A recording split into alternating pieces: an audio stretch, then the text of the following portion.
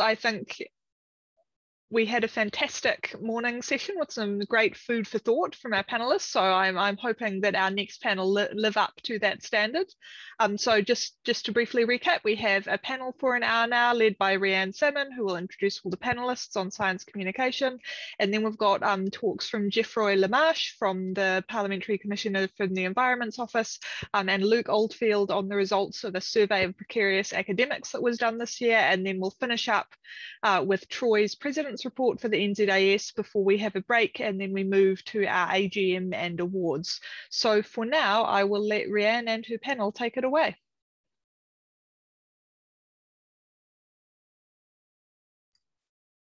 Kia ora. Thank you so much.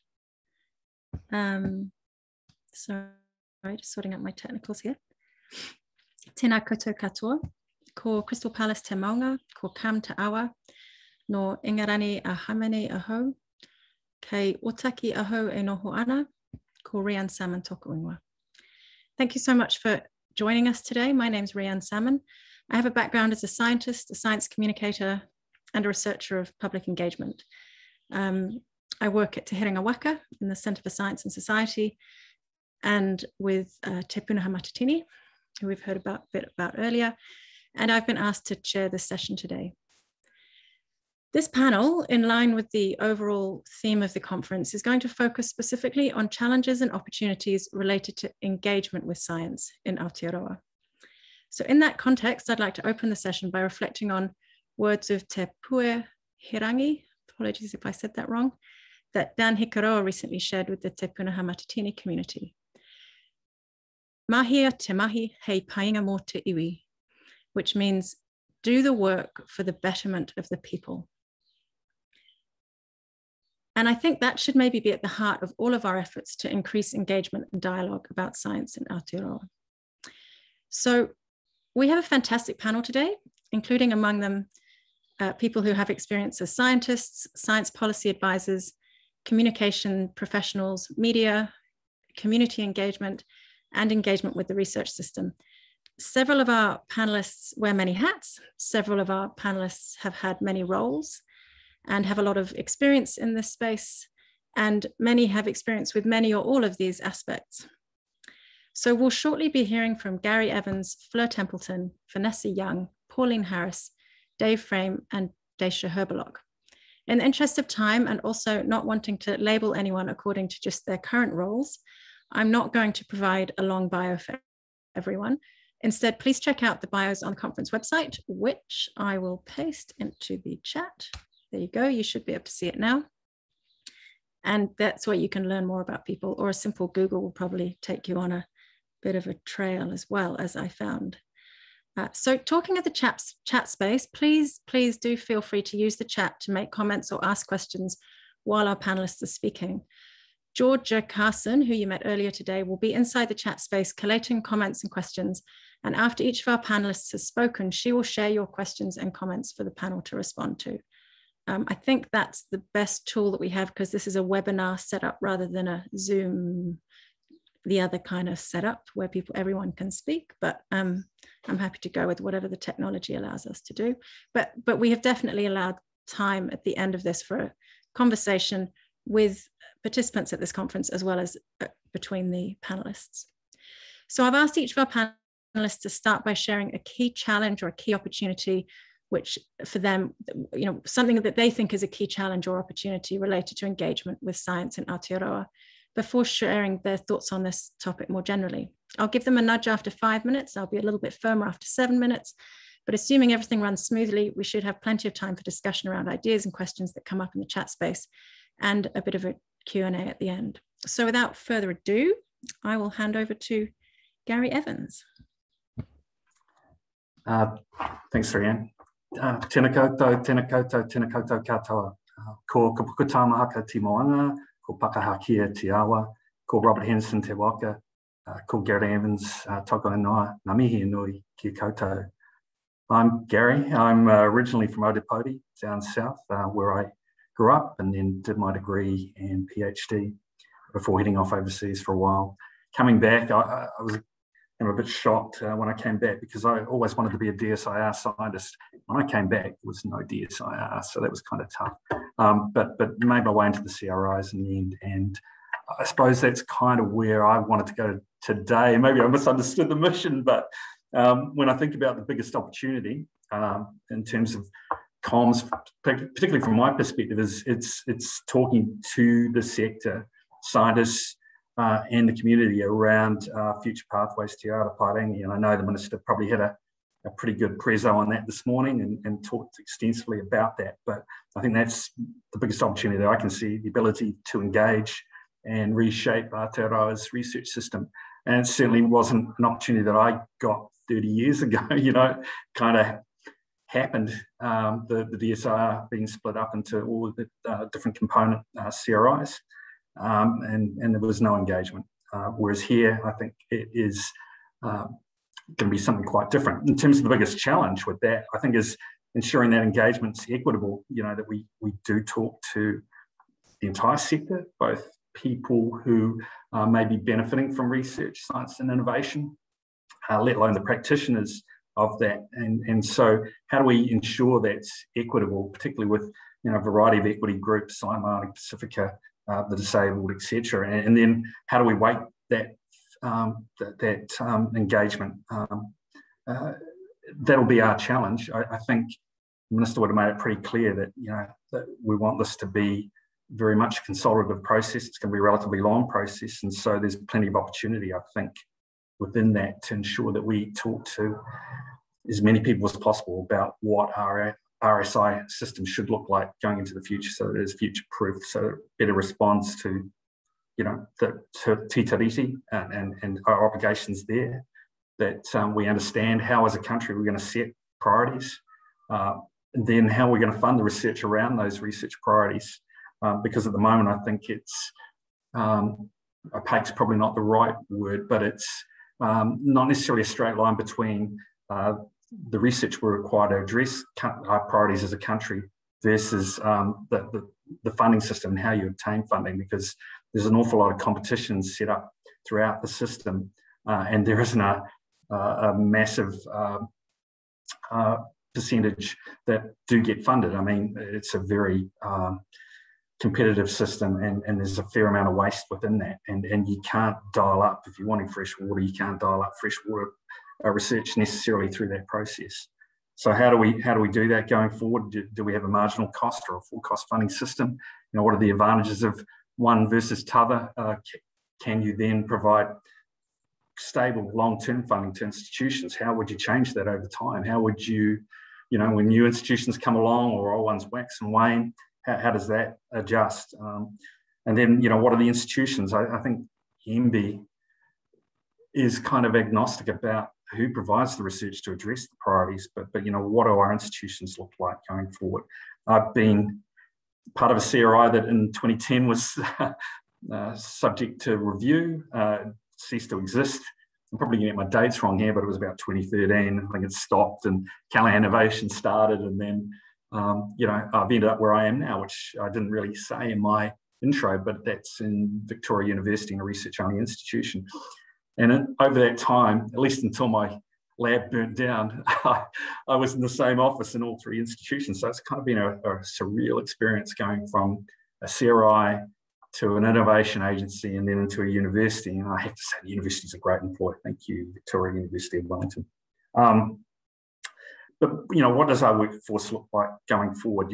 How do we ensure the research workforce is dynamic, connected, and diverse? And that connectivity extends to how we communicate with each other, with the sector, and how we make use of that engagement. And then finally, I suppose it's what do we do with regards to infrastructure? And there's a lot of different sorts of infrastructure, both hard and soft. And if I think of soft, it's more around things like collections and databases, where you've got this fantastic pool or reservoir of data that we may not even know we need, at this point in time. But over time, new technology or new challenges come along where those physical specimens are really critical to the research we might do going forward. And so those are my opportunities. That's my challenge. how do we engage, and how do you engage as a sector, particularly when you've got so much on? Everybody's got so much on. If it's not the competitive bidding system, it's, you know, just trying to cope with COVID and all the challenges that come as part of that. But, you know, I think it's worthwhile prioritising this engagement process. And again, as I said at the beginning, you know, how do we ensure that we have an equitable engagement system? And I think this is where organisations like the NZAS and individuals play a key role, because they can call government out. You know, I'm here, I suppose, on the inside, trying to keep an eye on what's happening, making sure that what the minister and officials say is happening will happen.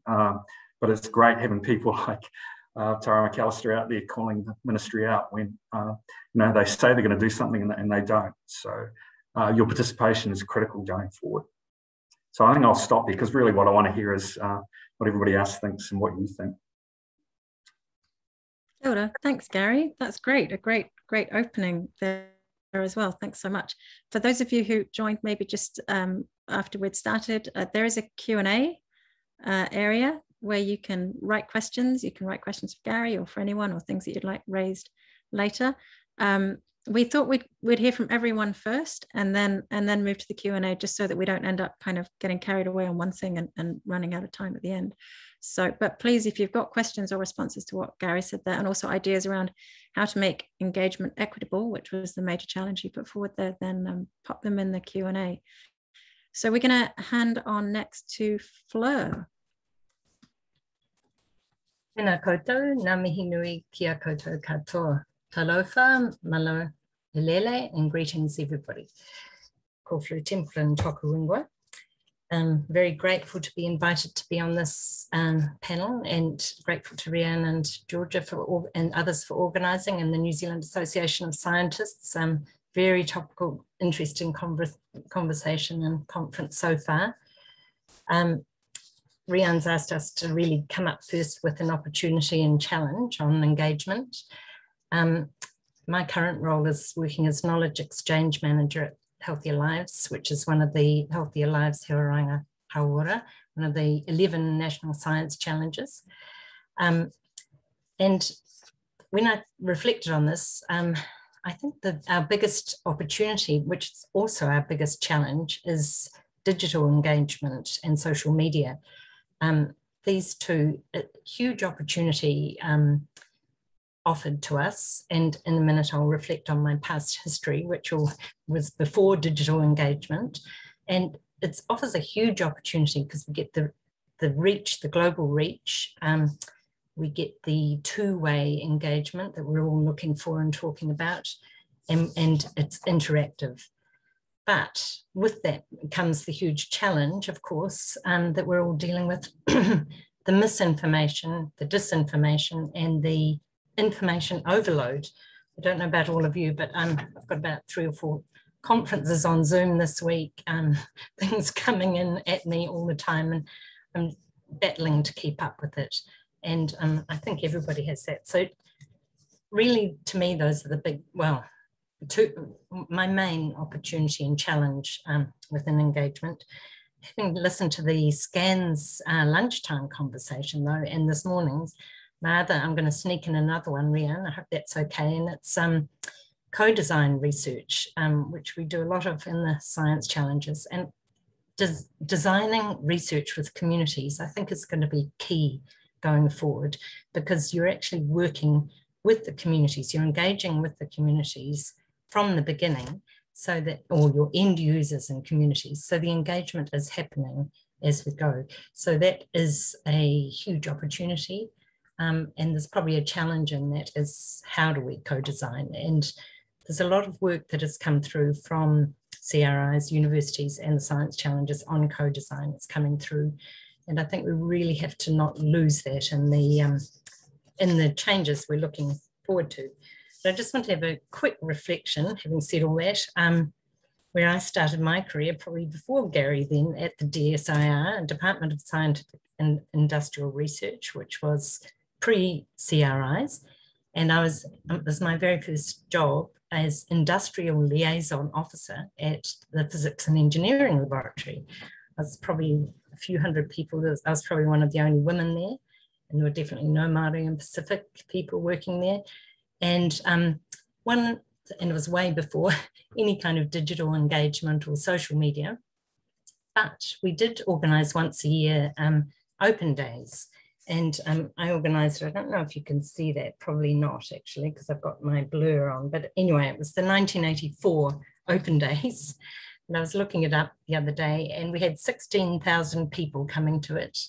It was very interactive. There were kids jumping on earthquake shaking tables and going around. And there were scientists standing beside display boards and talking to children, industry, and the media. And it was, I'm thinking about it in these days of overload and engagement and digital. And it was actually a fantastic opportunity for people to interact and engage. And it's a huge amount of work, and maybe, you know, it's something like we have already the field days and things still, but I just sort of think there is something about that face-to-face or one-on-one and interaction. And again, listening at this morning, I think it was Hari said about getting our tamariki and rangatahi inspired and engaged. And actually, they can be inspired and engaged through digital, but I think the face-to-face, the meeting a scientist, kind of real life thing, and maybe it's due to COVID that and everyone working from home, that I think we're all craving that face-to-face and real interaction. So I think that's where I want to finish. Might have missed a bit, but I'll close off now and then pass on and talk a bit later. Thanks, Fleur. That's great. But you were one of the people who I didn't want to give a title to, because you've had many titles. So I didn't want to label you just by your current role, but it's a kind of a collection of a life of experience in this space, which is great to have you here. Thank you. So in a similar kind of role, but different, and a very different organization as well, we'll hand over to Vanessa Young. Thank you, Rhian. Kia ora koutou, ngā mihi nui kia koutou. I whānau mai au I te whanganui atara, I tipu ake au ki te whanganui atara o ki, ko Vanessa Young tōku ingoa. So a challenge that I think we've all interpreted our brief completely differently, which I think is really cool. Sitting there thinking, oh no, I got it wrong.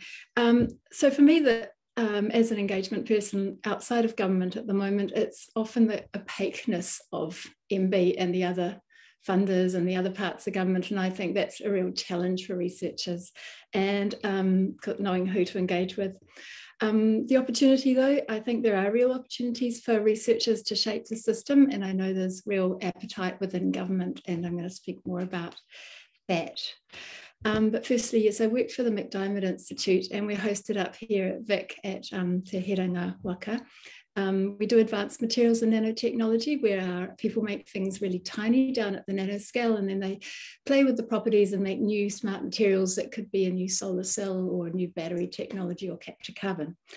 And I firstly want to acknowledge Dr. Pauline Harris, who's here today. Ngā mihi nui kia koe, Pauline, because she's the leader of our Māori research program.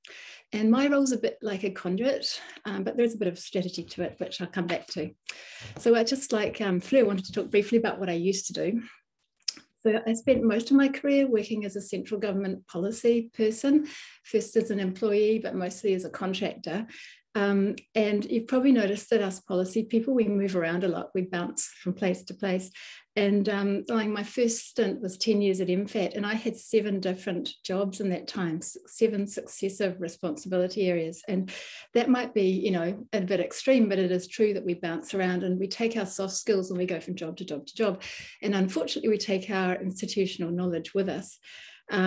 Which is where I'm coming to, is that I used to love it when experts came to speak to me. So I'd have stakeholders from various groups, and sometimes they'd be opposing, but it made for a really important mix, and I couldn't have done my job without them, and it would inform our recommendations to ministers. So I've always been in that space that I've welcomed expert engagement and yeah, comms. So coming back to my job now, at the McDiarmid, we've always seen ourselves as part of the wider NZ Inc., if you like, because we're government funded, our people do cool things, we're trying to help with climate change mitigation, we're trying to support the government's own goals. So I've always seen it as our responsibility to, because we're government funded, to actually communicate what we're doing to government and to connect people amongst our researchers with the policy people. And my experience, having been on both sides, is that this is really welcomed and that there are real gains to be made for both parties. So comms is about saying the right thing to the right person at the right time in some way that they'll hear you. So it's the same kind of thinking applied to engagement. So we tend to, I mean, as others have said, everyone's crazy busy, including those in central government. So we try to take a strategic approach and we think, well, who should we be talking to? And why should they care? How can we help them see what we are doing and help them in their job and open doors for our researchers, and how can we, you know, be impactful in this space? And I have some examples I can talk about later if there's time. But it's ultimately all about relationships, and that's about building genuine and trusted relationships, and that takes time. Just lastly, one thing we've been doing at the McDiarmid for the last few years is funding our new PhD graduates into 3-month internships around the place, so in industry and government and into non-government. So the paths to policy in the government sector that we call them is they spend 3 months between handing in their thesis before they do their exam defence.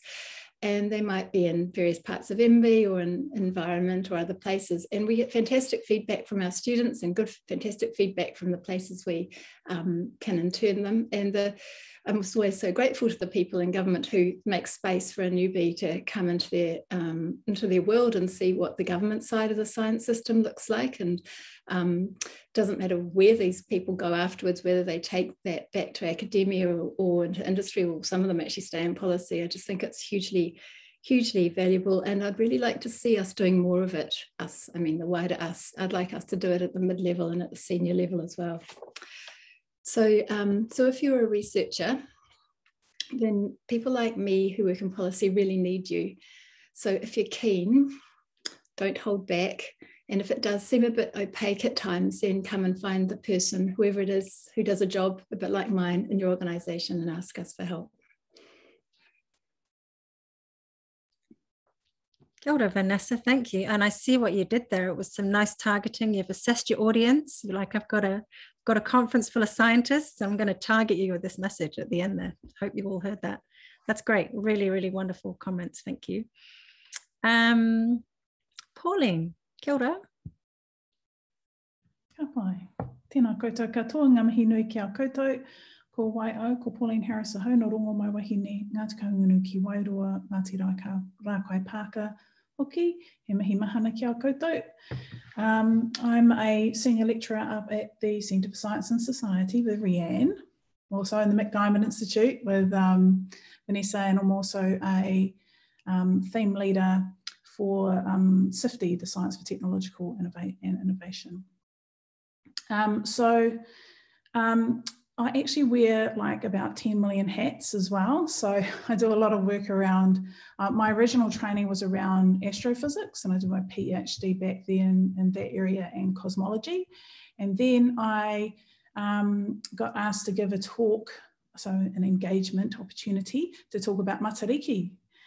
This was back in 2001, but I'm just giving this as an example because I didn't know anything about matariki back then. So I was asked to talk on something I wasn't an expert on. This is 20 years ago, okay? So I'm not too bad now. But that kind of says quite a lot really, is that we're expected, as a Māori scientist, we're expected to know, I think, everything, yeah? And that's a real issue, and that's because one of the issues is that there isn't enough of us, and I'll come back to that in a moment. But I guess I just wanted to give examples of, I give a huge amount of do a huge amount of public speaking, taken a little bit of a rest on it probably over the last year and a half, obviously. A huge amount of outreach. So I started a program called Tūhono i Te Ao, which was an education program for rangatahi Māori and Pacific that reached well over 10,000, and that's run through some Te Rōpū Awhina now at Victoria University. So those are real big engagement things with rangatahi in our communities. I've given, I don't know how many talks to our Māori communities about Māori science, climate change, matariki, maramataka, our traditional calendar system, just a huge amount of real diverse type of kōrero. And I also give advice to government, so that's a different type of engagement, right? So engaging, that's probably one of the more challenging ones I've got to say, and very slow. But yeah, and then the other one is media. You know, we also have to be good at doing interviews, or TV interviews and radio interviews. And so basically it's like a unicorn. So me and my colleagues kind of joke about the fact that, you know, when we have Māori positions and stuff like that advertised, if they are advertised, is that they always want this unicorn that doesn't really exist, this person who can do everything. And that puts a lot of pressure on us as Māori scientists in terms of our what's required of us, or what we feel we're responsible for in terms of engaging and advising and all of that. I really like the ones that I work with. You guys are great, by the way. But yeah, just I'm not like dropping yous in it, but I just kind of want to talk about, you know, there was a paper produced by Jared Hart and Willie John Martin a while ago about double shift or triple duty. Yeah. And so that's a really big issue. And the issue is that we have to wear multiple hats and then do all these engagements all over the place. And so it leads to exhaustion and burnout. Yeah. And the problem is, the root cause is that there's not enough of us in the system. And so that's another issue that was brought up, you know, by many researchers in over the years. And more recently by the likes of Tara and Siriana, yeah, about that there isn't enough Māori and Pacific academics, but there's not enough Māori and Pacific also in the ministries. There's not enough Māori and Pacific in the CRIs. I think the NSCs are a little bit better, but it's a huge problem which puts a lot of pressure on a lot of the Māori academics. It might have come up in the other panel, I'm not too sure, I didn't see the other panel on Mātauranga Māori. But yeah, so there's a lot of pressure and there's a lot of, but there's a lot of need because the system is changing and we need that advice and we need to give that advice. And so, you know, of course, there's an opportunity there, right? There's an opportunity there to bring on these people who have these expertise. We have some younger ones coming through that we need to nurture through a mentor, but also we have those that have missed out, that are older, who have, you know, didn't have the opportunity to become a lecturer because there were no positions that could incorporate Mātauranga Māori or Mātauranga Pacifica. So this is just in terms of, you know, that real need to develop our capacity across the board of the RS&T sector. So that's my opportunity, and before that was my moan. All the main issues about the system. But the opportunity also goes into our communities as well. So, you know, in the green paper and that we talk about, you know, what are the opportunities for Mātauranga Māori, right? And so I think the opportunity is, I want to see, this is what I want to see. I want to see our Mātauranga Māori be given and properly resourced in our communities to be able to flourish and thrive, and for our pūtaiao Māori to be able to, our Māori science be able to flourish and thrive. And I would like to see that happen without previous groups of recent that would criticise those spaces from people who aren't knowledgeable about those spaces. Yeah, so because that's quite exhausting. So actually providing an opportunity to really grow those spaces, and it should be defined by the communities themselves and what that looks like, and by Māori, Mātauranga Māori experts. We have our Māori scientists. So yeah, I look forward to seeing how that space grows. Yeah. Okay, ka pai. I don't know how long that took, but that should be right. Kia ora, Rhian. Kia ora koutou. Bye, kia ora. Thanks, Pauline. That was amazing and very thought-provoking. I expect there'll be quite a lot of questions and responses. Feel free, just another mention to everyone who's listening in, feel free to put just comments as well. Doesn't need to be a question, comments, feedback, questions in the Q&A area. And Georgia is busy collating these, and then we will discuss them at the end. So thanks, Pauline. And again, thank you so much for coming. I kind of was very conflicted about inviting Pauline because it's another thing to ask her to do. So thank you for coming.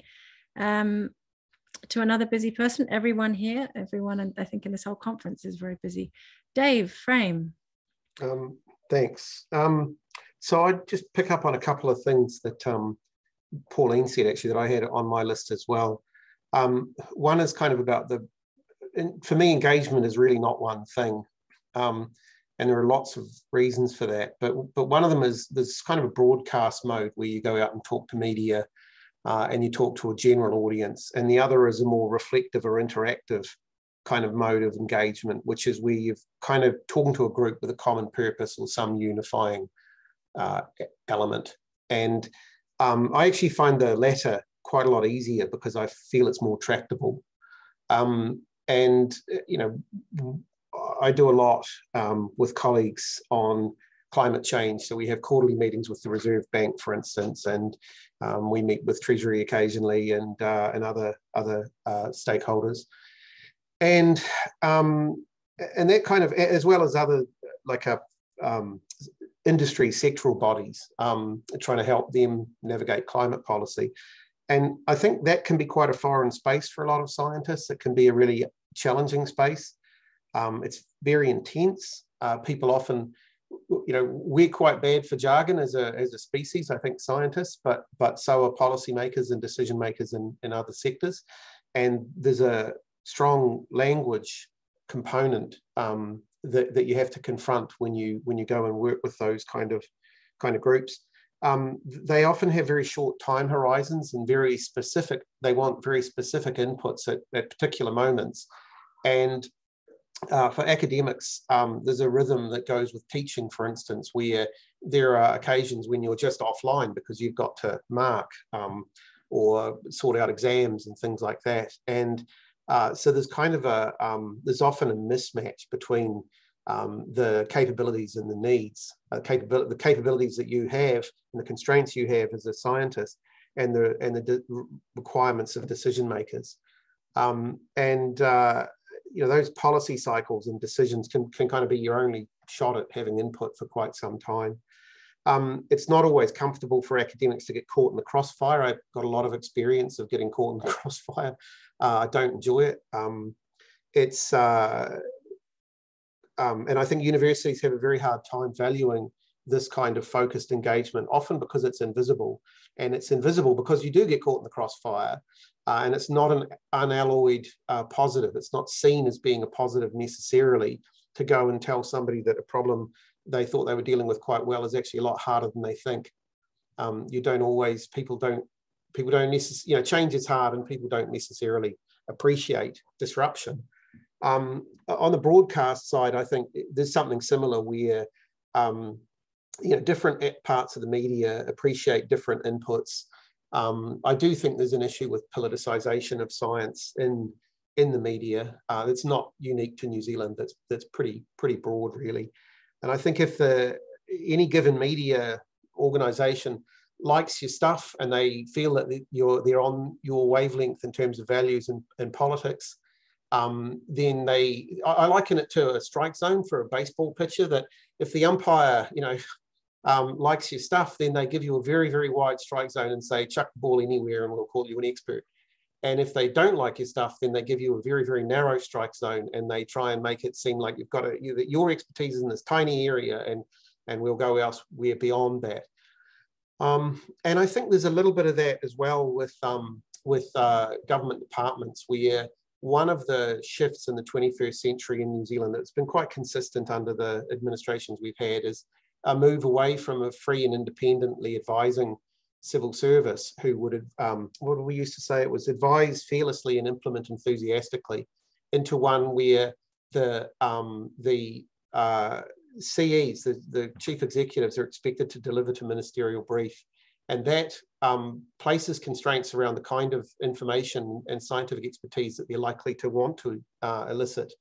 And I think that poses, both in the public domain, in the broadcast media domain, and in that political side, I think there are lots and lots of thorny traps and political risks for academics getting into this space. And it's quite easy to feel exposed as an academic or a researcher. It's easy to feel exposed in terms of funding, and it's easy to feel exposed in terms of your reputation and your university or CRI's willingness to back you. So on one hand, I think engagement is terrifically rewarding, but on the other, I think it's a very fraught space, and it's difficult, and you have to have a lot of confidence to go into it, and it's not necessarily always as rewarding as it might look from the outside. That's a nice pessimistic note to end on.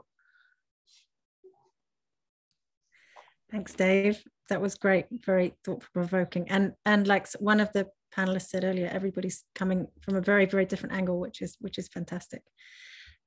So our last panelist is Dacia, and thank you so much for joining us, Dacia. You're fresh off the back of the previous panel, which was amazing, and I had to kind of tear myself away from the last 15 minutes so we could prep for this one, but I look forward to going back and recording it. So Dacia, bringing a Science Media Centre angle. Kia ora, Rhian.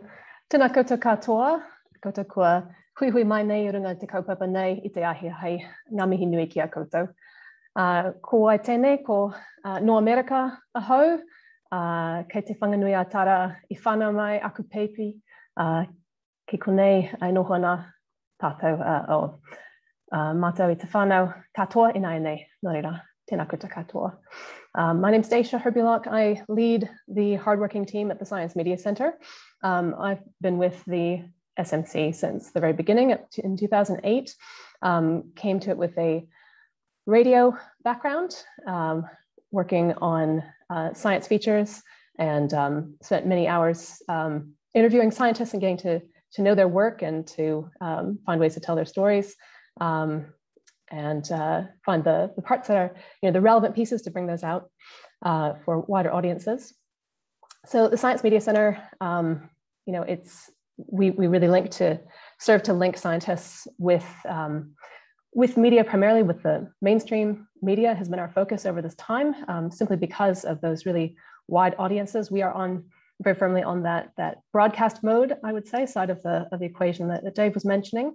That's our niche, that's where we specialize. And what we see is that there is such huge demand and growing demand from journalists to help them contextualize fast-moving stories. COVID has been an incredible reset, I think, for everyone involved. It has been this breaking news story that never stopped breaking over months, over now, 18 months into it. And it's really shown, the benefit of the groundwork that we've laid over the preceding time. I think that these themes that come up around trust and relationships and building up relationships, that's very much what we've seen as well. There are ways to short circuit it, to get right into the heart of things when the need is high, but that's based on the trust that my organization and other really hardworking science communicators, scientists putting themselves out there to communicate topics over years and years, those relationships they've built up in the media in order to enable that, to change the culture in some respects, where now it is something that instinctually for journalists coming into newsrooms, when they are confronted with topics that have any type of science dimension, they want to find experts, they want to find researchers, people who can speak about the evidence base and provide that context to help them analyze and get their head around what this actually means for the people that they are reaching out to. So in terms of an opportunity, one thing that we've seen, COVID has had a huge impact on all aspects of our lives, but the media was particularly shaken up, very hard hit in the early days of lockdown in particular. We saw that the revenue base, the advertising disappeared instantly overnight for so many of the things as we entered lockdown. But the intensity and the I guess sort of the calling that most journalists felt is sort of reinforcing the importance, the central role that they play, both in getting really essential information out to people when they need it in that really timely fashion and helping make sense of it, but also in terms of holding, asking the tough questions and holding to account the people who are making decisions. So it has really been something that has highlighted the incredible influence that public health expertise, that researchers across all domains. I mean, we've worked with psychologists, we've worked with tourism researchers, we've worked with people who are specialized in working with their communities. Kapa Māori researchers all across the board has been huge demand from the media side of things to actually connect and to find the people that can answer the questions that are right in front of everyone's asking. One of the things that's come out of it, though, is a bit surprisingly, I think to everyone's surprise, has been a bit of a renaissance in terms of media side of things. We've seen, I think that early days, people were saying really worried about the future of their organizations, but we've seen quite a turnaround in that, so many new media outlets, magazines in particular, lots of new things, initiatives online that have just come out of nowhere and grown over this time period.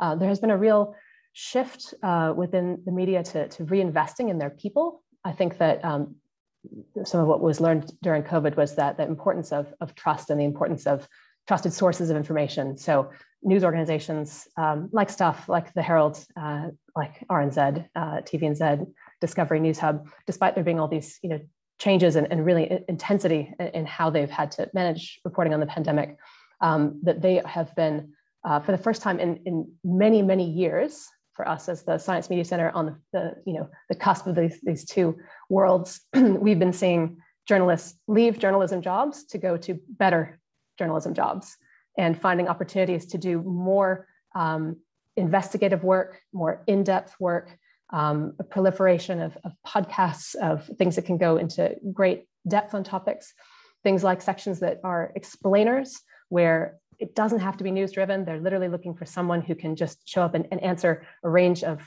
just explore a topic in depth. That's something that has just it's been popping up in many different, from different directions within the media, and is a real pendulum swing that we're seeing. So there are lots of opportunities for scientists who maybe aren't as comfortable with that breaking news, quick turnaround. There are actually more and more niches that are growing up, and there are more opportunities to find the kind of engagement with media that suits you, that actually is, the kind of thing that you want to do and think can actually make a difference in helping people understand your area of expertise. Another thing that has happened, which has been really significant, has been the advent of the Public Interest Journalism Fund. So this is a major investment. It will last for 2 years, but it has created so far 110 new journalism roles, and they're really focused on changing the makeup of newsrooms, who is there telling these stories. So really investing in Māori and Pacific journalists, in industry development, training. So this is something that we're seeing huge opportunities as well. So similar to what we are, the same conversations that are happening within the science community about equity, about representation, about who's there telling stories, those things are actually reflected very much on the media side of the equation. And that's all happening in real time right now. There are new initiatives that are getting off the ground, so many jobs that are being advertised and new people coming into those roles. So quite a lot of opportunity there. In terms of the challenge, I'll just quickly mention that with the more public facing that many scientists have been during this time, we have seen an increase in the exposure to online harassment and abuse. It is a real problem. It's not, it's reflected globally. We were part of a survey with the other science media centers around the world, looking at, with COVID in particular, what kinds of experiences researchers had, and there was definitely an uptick and being on the receiving end of abusive behavior. And so this is something that we're taking the initiative on, starting to lead some. There'll be a webinar soon for those of you who have research organizations that you'd like to be involved in wrapping around with providing more support. We're going to be starting with talking to people who have experience with that and trying to build a bit of a sense of what's best practice in the space for how we support researchers and how researchers can support each other, and what the institutions can do to actually make sure that people have the tools they need and get the support that they need. And it doesn't become a barrier to people stepping forward, because it is so essential that we continue to have, that we see and hear from all of your disciplines and from all of the people who are involved in the research, science and innovation system. Ngā mihi kia koutou. Kia ora. Thanks, Dacia. Wow, there's a lot going on there. Thank you. So we have had questions coming in reasonably thick and reasonably fast, which is great. Georgia, I can see you're busy collating things that are coming through the chat and the Q&A. So rather than me read 5 different windows and probably miss the one I'm meant to be looking at, do you want to maybe relay a question or something that's come up? We've still got 15 minutes, so I think we've got. Yeah, great. Yeah, so we've got a few. I thought I would start with the one from Kate Lee. Thanks for that, Kate. So this is for Gary, and she says, again, I'm hearing that ECRs really being asked to participate in the Green Paper consultation to help shape the future landscape of RSI in Aotearoa, especially as they are the research leaders of the future. However, many ECRs are facing an immediate crisis in terms of COVID impacts on our research outputs, and due to the fixed term nature of our employment and the threadbare nature of funding, there's an imminent cull of research workforce. We know this as we have collected data to show it. Does MB intend to engage with researchers with urgency so that they can see what is happening? All right, but unmute myself. That's a big question, eh? Yeah, no, that's good. It's a good, great question. So certainly we're aware of the issues in Auckland. On Friday, I was talking with Peter Shepherd, who together with Dave Grattan at the University of Otago have raised some of the issues in Auckland at the moment due to lockdown. And of course, in my own research space, I collaborate a lot with researchers at Auckland, and they've been talking to me particularly about accessing equipment outside of their bubbles and just how difficult that is. In this instance, I've been talking to Kuhn Lim, who I think somewhere on this call, about early mid-career researchers. I know he's had meetings with the Minister. And I talked to the University of Otago Early Career Researchers Group last week. So more than happy to talk to people. We're more than aware of the situation, and we've raised it with both at a ministerial and at an officials level about the current crisis in Auckland. And maybe in this instance, it's up to your colleagues elsewhere in the country to do the heavy lifting while you, cope with what you already have on your plate. I know you've got some fantastic advocates throughout the system, both at a senior and at an early career researcher level, who can perhaps carry that conversation. But yeah, I think you've been heard. Cool, thanks, Gary. Yeah, I think that's something we need to talk about a bit more in our ECR Slack, and maybe we can put something together to send to you. While you're there was another question for you from Ellen. So she says, I have a partai for Gary. How will MB ensure that there is actually equitable engagement and, most crucially, consequent systems change for groups that have been undermined or excluded by the RSI sector but are very important for the future of it? For example, ECRs, Māori, Pacifica, disabled, and other diverse researchers. In the first instance, both Minister Verrill and Woods are very cognizant of that equitable engagement, and they're driving the ministry and the officials to ensure that they're talking to as many groups as possible. And then, of course, you've got everybody else providing input into who they should be talking to. But if there are groups that we're not talking to or aren't being contacted, then we want to hear about that. And that's where the NZAS and other groups have a role to play, I think, in calling it out where they don't see the engagement occurring. This will be a relatively long process. I mean, the first period of consultation is only until beginning of March, but the reality is this will probably go on for 3 to 5 years, and so there'll be plenty of time to keep the officials and ministers honest about that engagement and making sure that everybody's being talked to. How it's then reflected in what comes out the other end is a really good question. Thank goodness I'm a science advisor and not a policy maker. Vanessa, do you need a job? No? Did you, anyone else can respond if they want to those questions as well. Otherwise, might keep going. Sort of while we're on the kind of equity sort of ECR track, I wanted to ask, there was a question from Fleur as well. So Fleur asks Pauline specifically, how can we all help take that pressure off, that pressure you were talking about, you know, Māori researchers having to work double, triple shifts in the current system and in the future without losing the advice and leadership? I'll just spotlight you. I think it's like, you know, because we do want to be asked and we do want to be included in the conversation. So, you know, don't not ask, okay? But what is actually important to ask and what is something you don't have to ask, you can just look up yourself.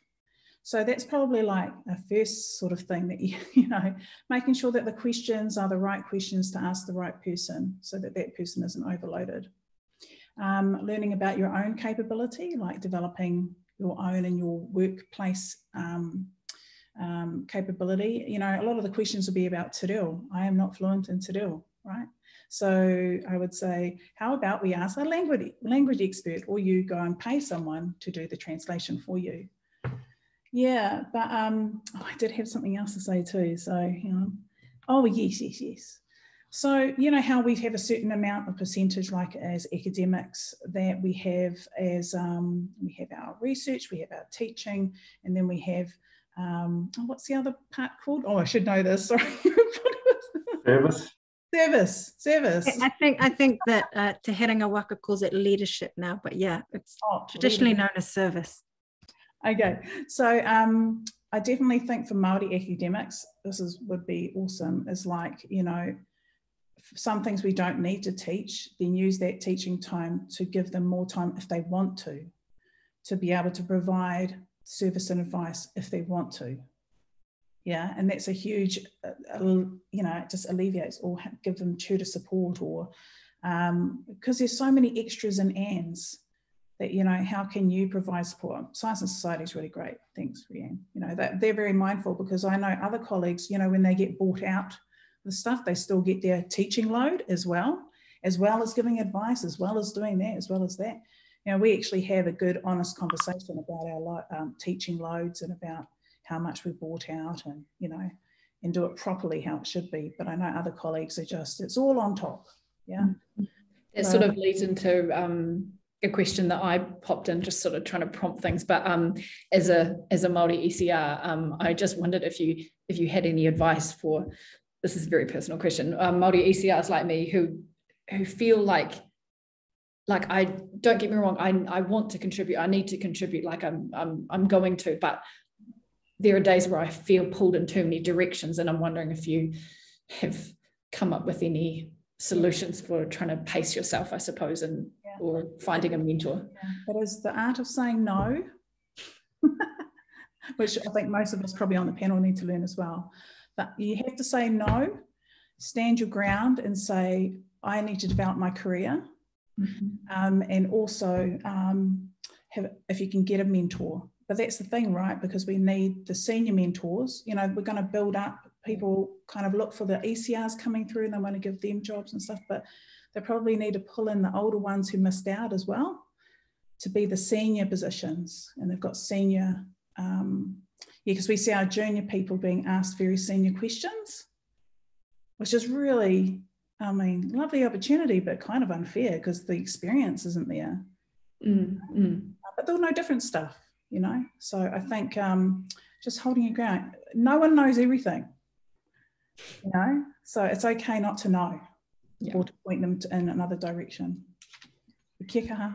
Kia ora. I always have to go talk to them. Yeah. We also had a question from Pauline for Dacia. I'll just spotlight Dacia as well.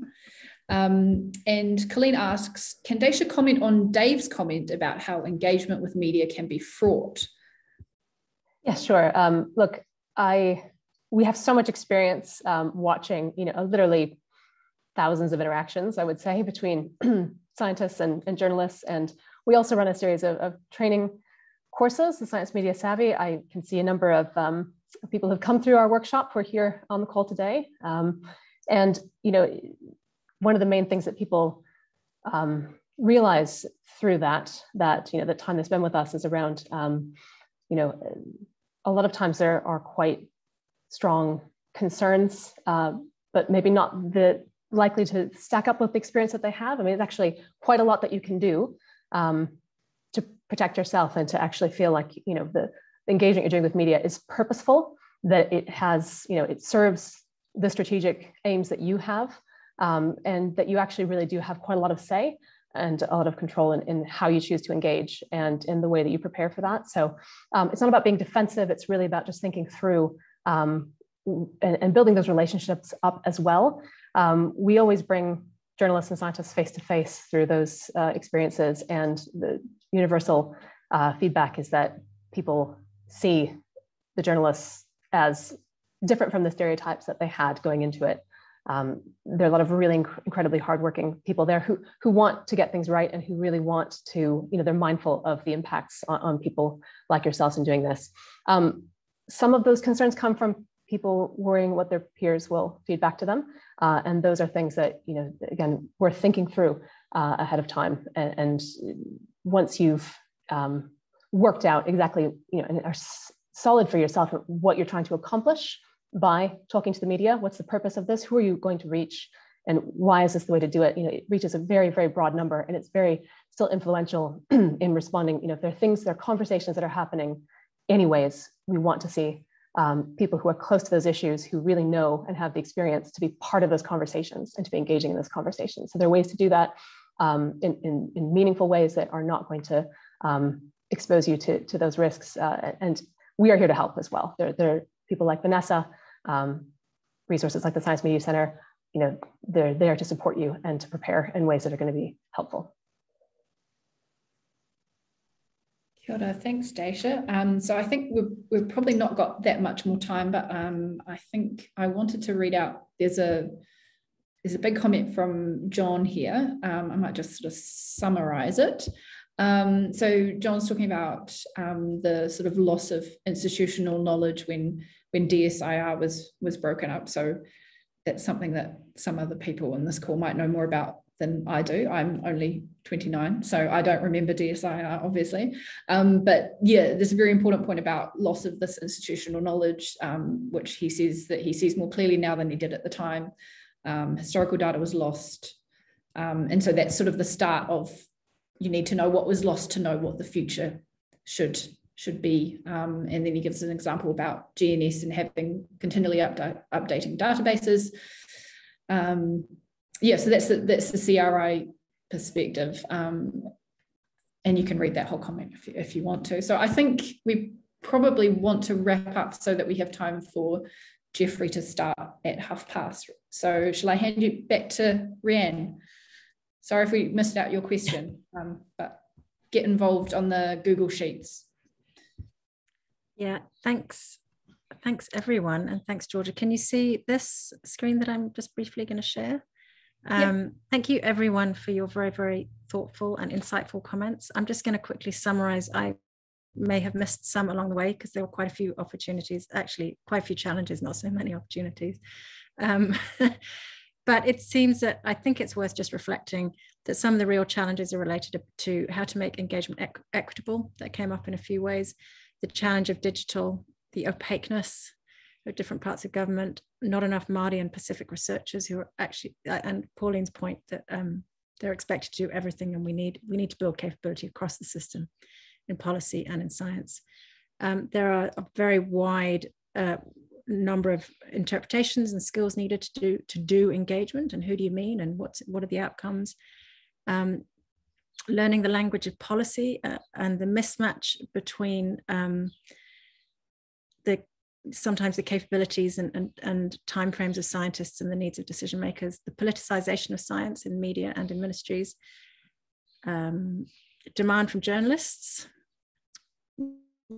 already had different expectations of engagement, and online harassment and abuse. It's quite a lot of challenges. There are opportunities related to the Green Paper, which we've discussed a lot today, digital engagement, co-design, opportunities to change the system, opportunities to bring on new capability, new Māori and Pacific researchers, to change and contribute and reinforce the media landscape and the change in journalism. That's just kind of a quick insight into a very wide breadth of things we've talked about here. Clearly, we could have broken this up into 10 different panels, but that would be for the SCANS conference, not the NZAS conference. So I really want to thank NZAS for putting in a slot which is focused on engagement. And ngā mihi nui, I want to say thank you very much to all our panelists, and especially also to all our participants who are beaming in, because I know you could be somewhere else and you're probably multitasking. So thanks for paying attention to the bits that were of interest to you, and happily to see you online somewhere else. Ka kite. Kia ora. Thanks, Rhian. I think pass back to you, Lucy. Ngā mihi. Thank you, Rhian, and all of our panelists. That was a fantastic panel, and I think there's some really interesting stuff which will contribute to the NZAS Te Ara Paerangi response too.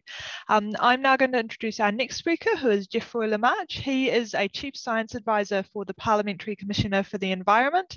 Before that, he was at NIWA for 21 years, as well as an associate professor at the University of Auckland. And way back in the day, like many of our scientists, he was with DSIR. So he's experienced that entire move through the science system from DSIR to where we are now, and this new call for understanding it. And I'm looking forward to seeing what he has to say to us about engagement and about working in his particular position. And over to you. Kia ora everyone, let me share my presentation.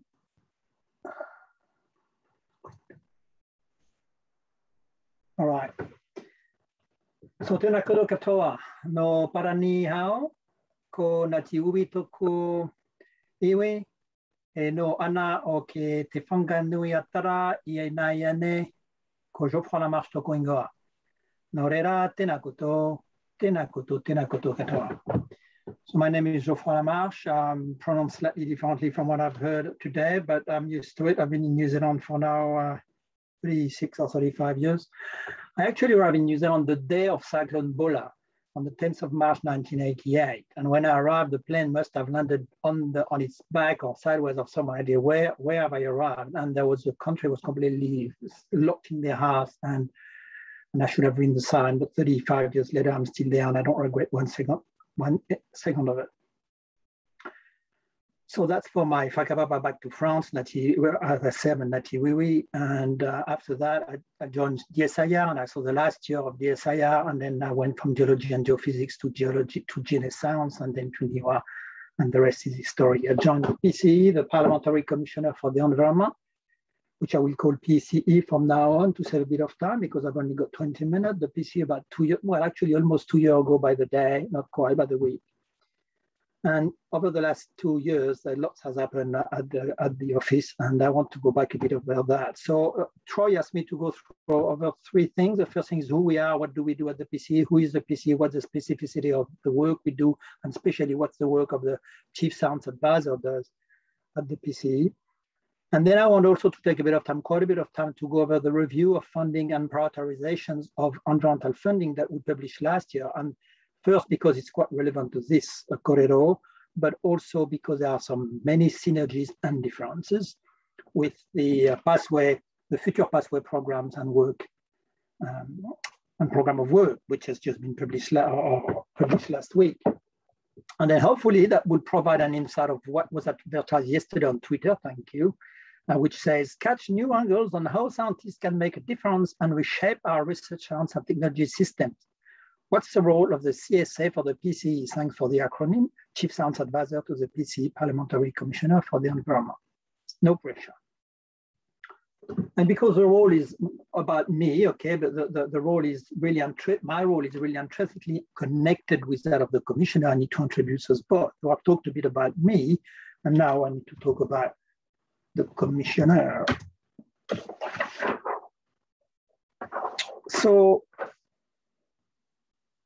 the reason for having a commissioner a parliamentary commissioner for the environment, and we must not forget the P in BCE, was given in 1986 when the Environmental Act was written. And that's actually the Environmental Act that defined the role of the commissioner. And at the time they said there was a need for an independent, authoritative advisor to Parliament on significant environmental issues and a backstop or troubleshooter for major issues arising from the government environmental administration. Hence the reference to a watchdog in my title. Watchdog, as we refer, often we have the watchdog for the environment, or we have the official word for voice for the environment. So the PCE was established in 1986 as an independent officer of parliament. The PCE is one of the 3 officers of parliament with ombudsman and the Auditor General. And this is often either overshadowed or forgotten or left aside. And that's quite important because it doesn't report to a government minister, but it reports to the Speaker of the House. So report to the MPs, to Parliament. He reports to the public of New Zealand, and it makes him truly and wholly independent of the government of the day. And he's fiercely keen to keep this independence, believe me. He is possibly one of the rare, if maybe the only such commissioner for the environment in the world. And that's quite an honor and quite a task and daunting task to be his chief science advisor, believe me. I'll get back on that a bit later on. The present commissioner is Salmon Upton, which I've got a photo of him here, and many of you will know of Salmon Upton. He's the creator of the CRIs. He was a minister. He was minister in the 1990s and created the RMA, etc. And then he went to Paris. He's a Francophile. I am too. And he's been back since 2017, where he was appointed for about a 5-year term. His term is coming back to an end next year, and we'll see what happens next. The commissioner is supported by a team of 20, so it's a very small team, and I get back on that because the task is enormous and we've got a very small team to do it. But we span a very wide range of discipline from my chemistry, geography, statistics, ecology, biology, you name it. And of course, we've got a Kawhare, well, I say, of course, in a very positive way, we've got a Maori advisor, Kawhare. And we all got also very strong politics through Simon's, law, advisory, road, and planning and history. The function and the power of the commissioner are quite broad. These functions, and here I really put 4 bullet points and then 3 dots at the end, so that they don't really stop there. But really, what we do is we review the system of agencies and processes set up the government to manage the country's resources. So here we talk of, we could review entire department, ministry, or we can review specific activities or decisions. But this requires us to investigate, of course, very in-depth the problems, and that's where the science evidence comes into the fore, and that's where my role comes into the fore. We report on any petition and bill. We have to be quite selective on when we report and when we make submission on, because there are so many that we could, and that is often done at the request of the Environmental Select Committee, but not necessarily every MPs. The MPs are our prime audience. Every MP is encouraged to refer to the commissioner with questions or worries about the environment, but through the MPs, of course, every member of the public. And of course, we inquire on any matter that may have had a damaging effect on the environment. And that is really where we spend most of our effort and most of our time and most of our resources. But overall, we encourage the preventive measures and remedial actions to protect the environment as a whole. And that's where really our role is. The advice we provide really take 2 ways: through submissions, like you would do, like member of the public will do, and also through our report, where we make some comments and recommendations for policy changes to government agencies. With that, the commissioner has got broad power. It's got section 19 and section 20, which I've listed here because they're the most important one. With the broad power come broad responsibilities, and with And we are, of course, required to secrecy in respect to all the information we gather. And this is important to say because really it's designed to give every member of the public to come and see us and talk in a safe and confident manner and to speak frankly to assist the commissioners in investigations without fear of being punished or whatever for what they're saying. So we really cover the whistleblower, if you want, of the day for the environment. So people often come to me, I mean, since I've been there, say, but how do you select where you don't do that many reports every year? We do 3 or 4 big investigations every year. How do you select them? Well, remember that the investigation are the discretion of the commissioner, and hence the section 16 of the Act saying the commissioner may investigate any matter where the environment may be or has been adversely affected. So usually we ask the 3 questions. How important is this issue? Is it irreversible? Extinction of species. Are we getting toward a tipping point? Climate change. Does it build over time? Is it cumulative? Or is there a risk of cascading event? What is the geographic scale of it? Is it national? Is it local? Is it regional? But and what is the time scale? Is it pervasive or is it local and temporal? These are scientific questions about the physical characteristic of the environment, right? They need some degree of scientific judgment to answer them, but that's not the only criteria we have. Our approach today really is that there is less value in the office focusing on the issue that receive a lot of attention. This is the center of the Goshen there, the strong stakeholder government attention. Everyone is focusing on that. There's not much interest for us overlapping with governments and NGO and people who are focusing on the issues. We tend to have more interest in looking at the issues that are stuck on the right of the Goshens, or emerging issues that are not yet taken off, or issues that are under the radar. And I will talk a bit of a few of these in the next slide. That's where the commissioner, because of his personality and his understanding of the role, has decided to focus his attention. And of course, in the little starry thing there is the acceptability factor. How excited are we about? Because we've got the luxury of being able to choose, we do choose the area where we are the most interested.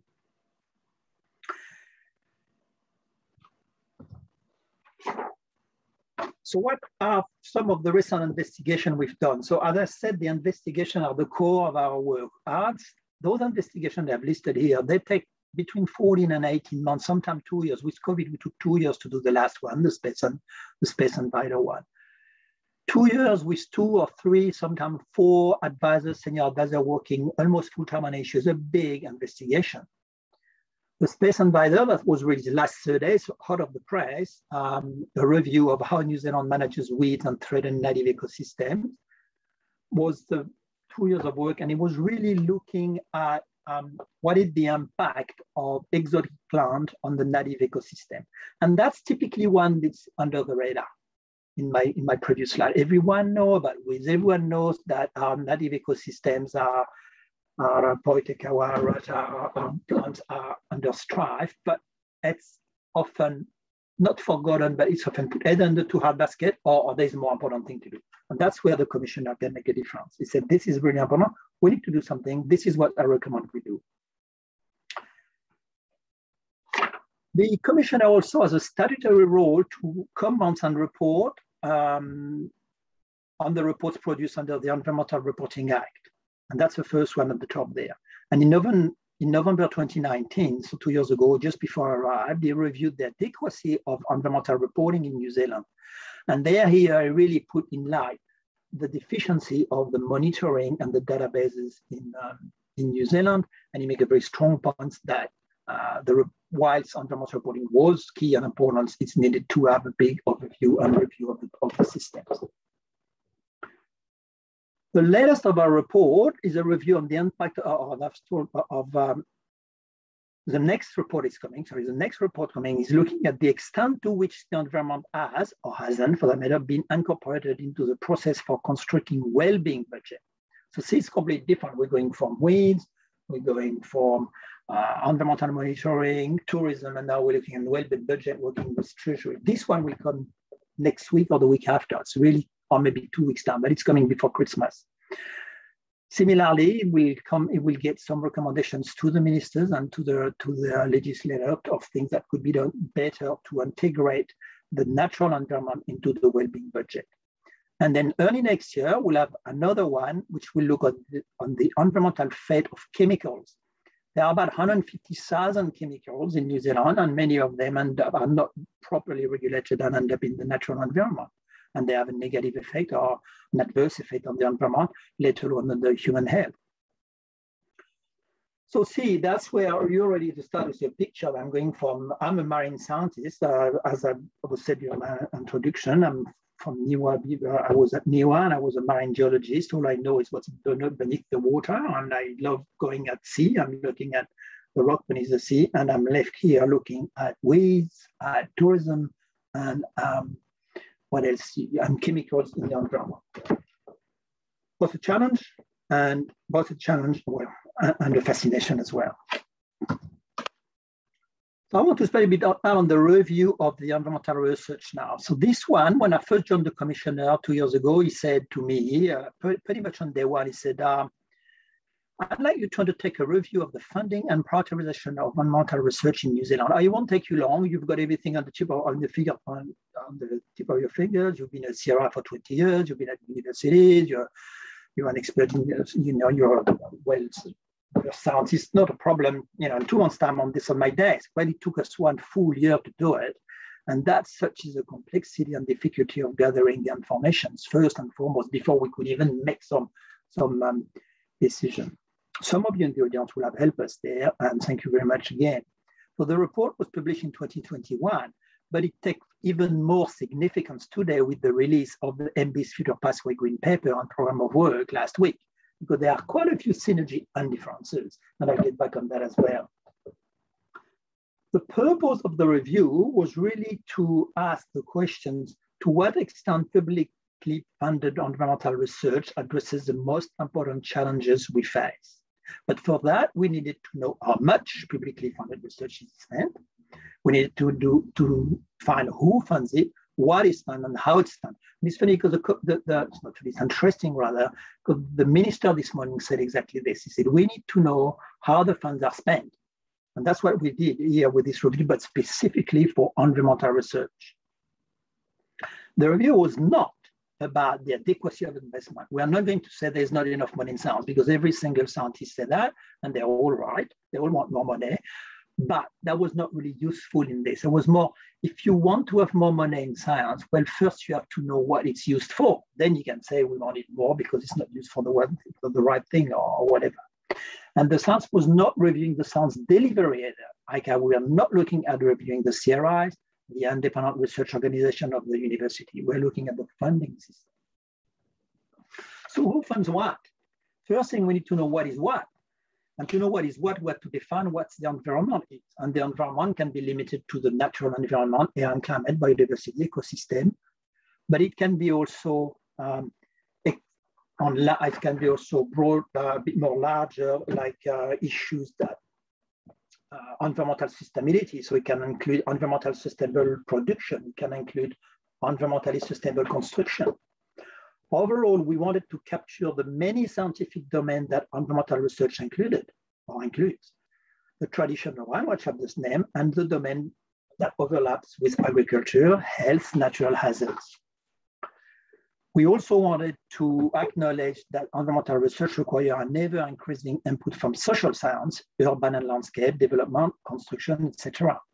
And of course, firstly, secondly, and lastly, but all over that, we needed to emphasize that environmental research needed to embrace Mātauranga Māori at the heart of its enterprises. So we used the Australian New Zealand,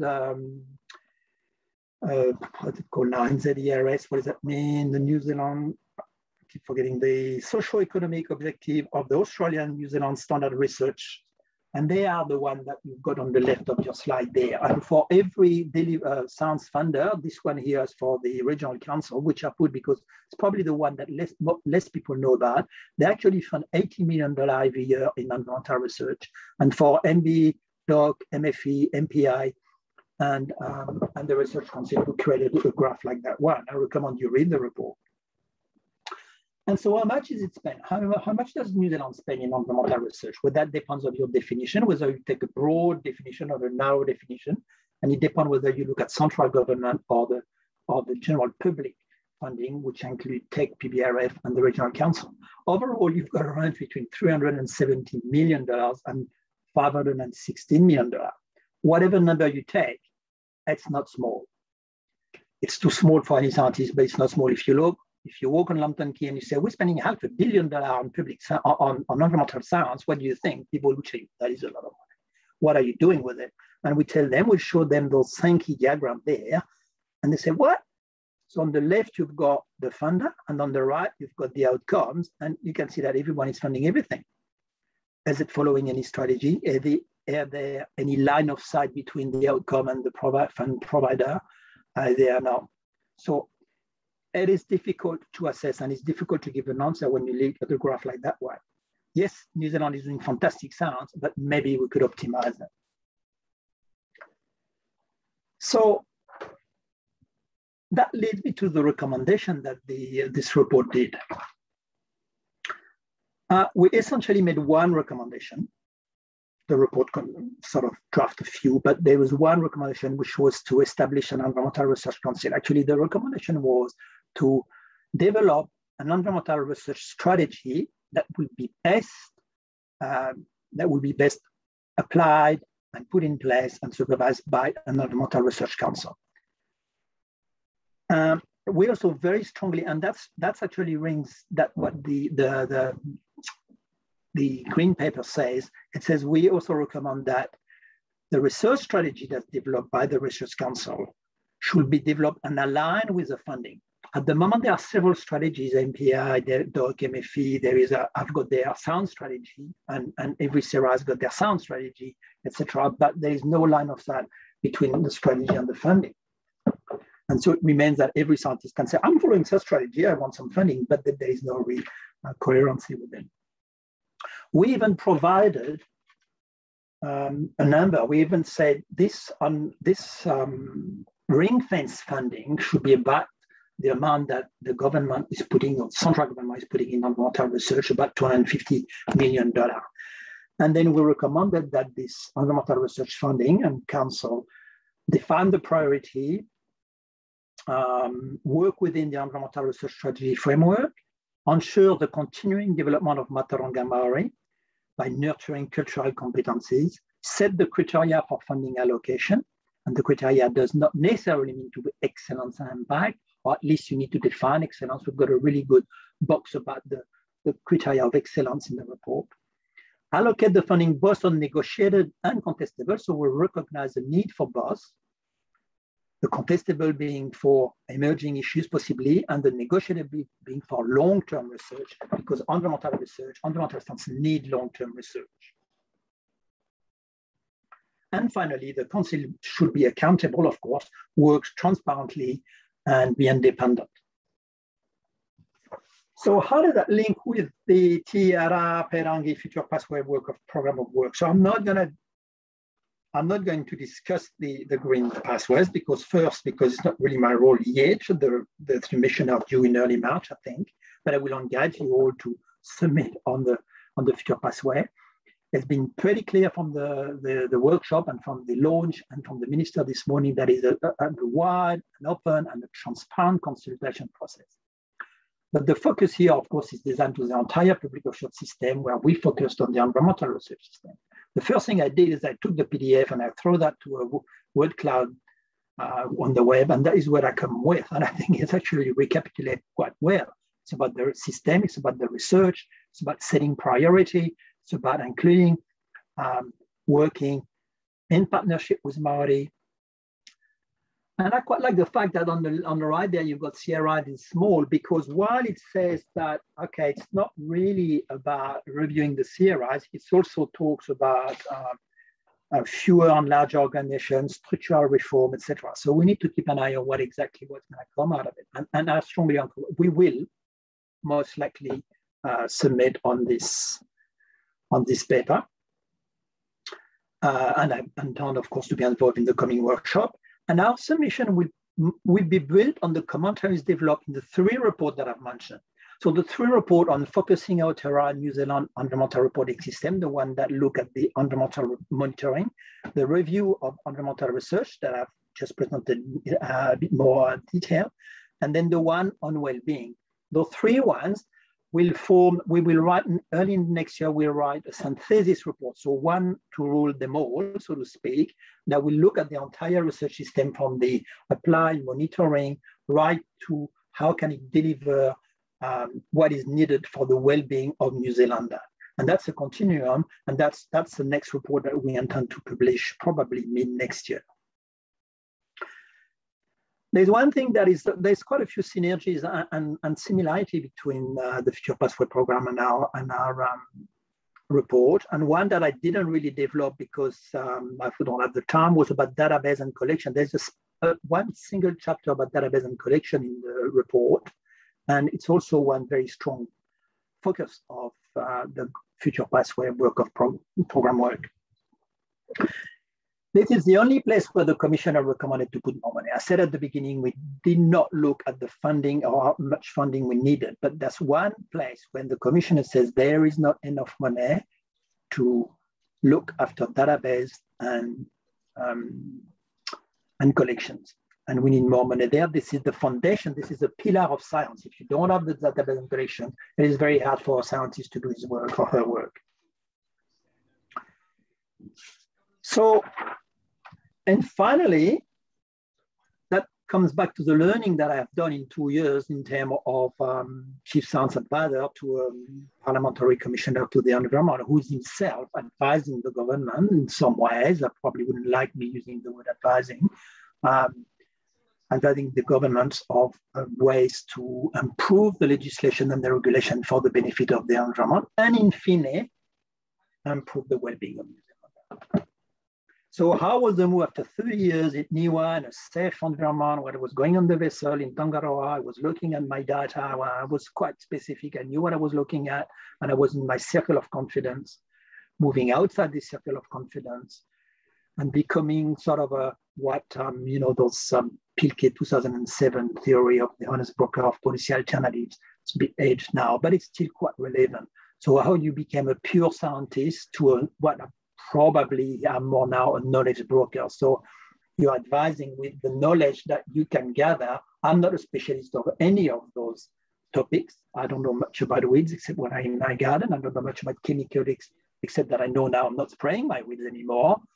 And I don't know, but I know enough, but I need to get a big network of specialists. I need to understand what they have to tell me so I can report, I can discuss with the commissioner, and we can advise accordingly. I think in New Zealand, we're very lucky though. I think in New Zealand, the use of evidence is well thought after. Well, we can do better. We have to remember that the commissioner, my role and the role of the commissioner is to provide advice, but at the end of the day, it is only the government, the elected government, elected by the people of New Zealand that will make the decisions. We will take them for account. We will report to them and say, well, we suggested you do this, you haven't, etc. We need to understand each other's raison d'etre. And I needed to put a bit of French in my talk, otherwise you would have been surprised I've got such an accent. But we needed to understand a bit the raison d'etre of each other. So who are the policymakers, who are the scientists, how they can talk to each other. I think there's still a gap. I don't think that's a scoop. There's still a gap between the pure scientists, the scientists who focus on their research, who are passionate about them and about their area of research, and the policymaker who need to make decisions quickly. There is a time gap, there is a knowledge gap, there is and the role of someone like me maybe is to be, and that's to steal some of the work of Peter Gluckman. So give back to Caesar what belongs to Caesar. Geoffroy, this is really interesting, but we are 7 minutes over time. I'm finished. That's my last one. Yeah, sorry. We've really got to move on to Luke. Yeah. Okay, so that's it. That's what I wanted to make. So, once a scientist, always a scientist, move to once a policymaker, always a policymaker. Can we chance that and share a bit more of the knowledge? Awesome. Thank you very much for that talk. And if anyone has questions, could they please put them in the chat and they can be responded to there. Yep. All right.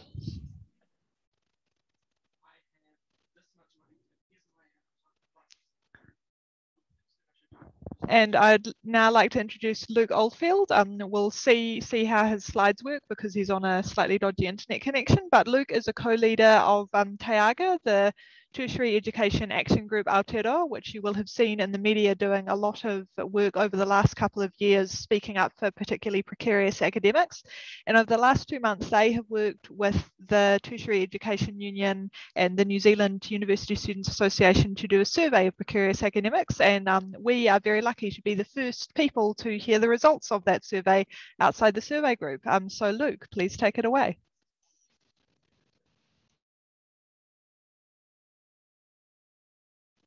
You're on mute, Luke. Now I'm off mute. Okay.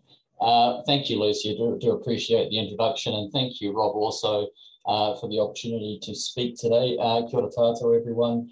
I had an interesting day. I started at 3 o'clock this morning, watched my beloved Black Caps lose, thumped by a fairly wide margin. I then sat in the shower for about half an hour, thinking about the loss, rather devastated, and then put my slides together. So do forgive me if there are some typographical errors in some of my presentation today. Hopefully it's come together sufficiently that I can give you an overview of some interesting tidbits that we found in our survey. First things first, I thought I'd just very briefly talk about who we are for those of you who haven't met myself or any of my colleagues.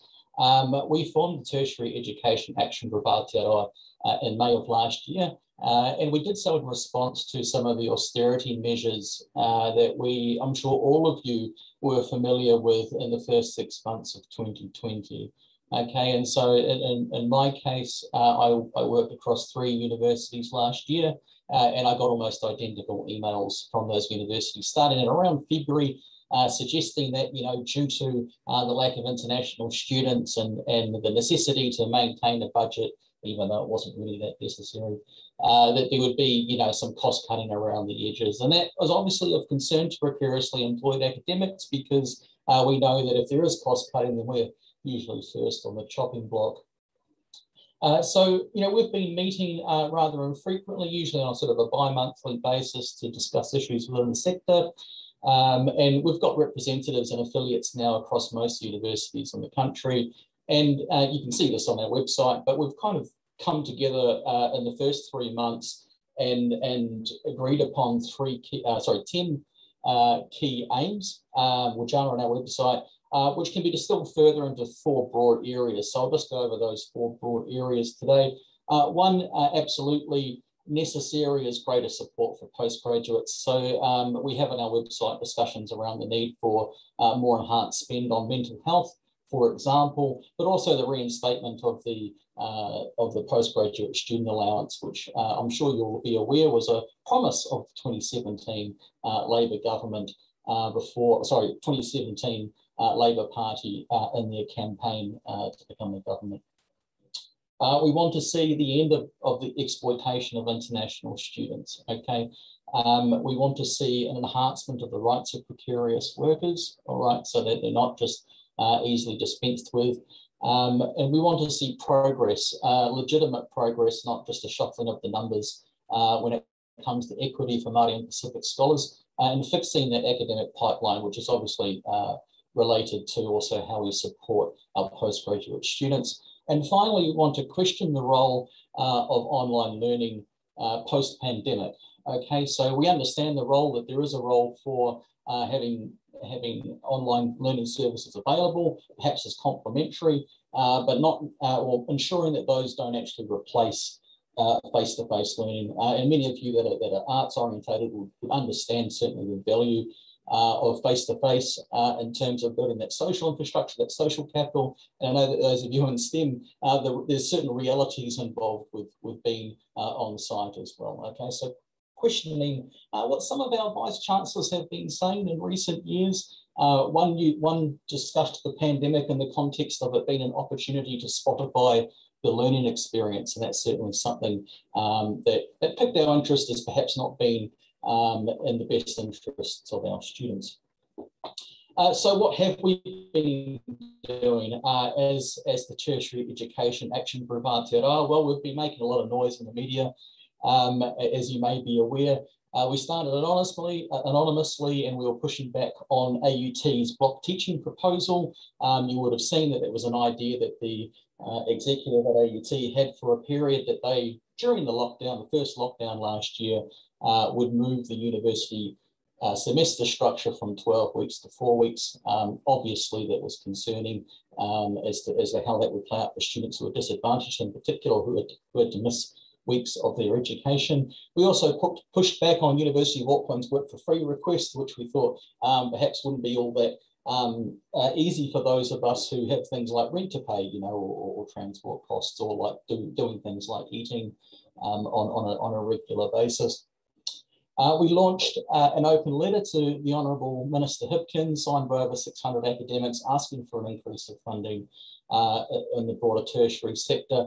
To be fair to the Minister, I know that he has been busy with the, with the pandemic, and so even though it's been 18 months, I'm sure that response is just around the corner. We also published opinion pieces. You can Google search those, TIGA opinion pieces that are in Stuff, some of the headlines there on the right. We launched campaigns to bring attention to funding issues in the sector.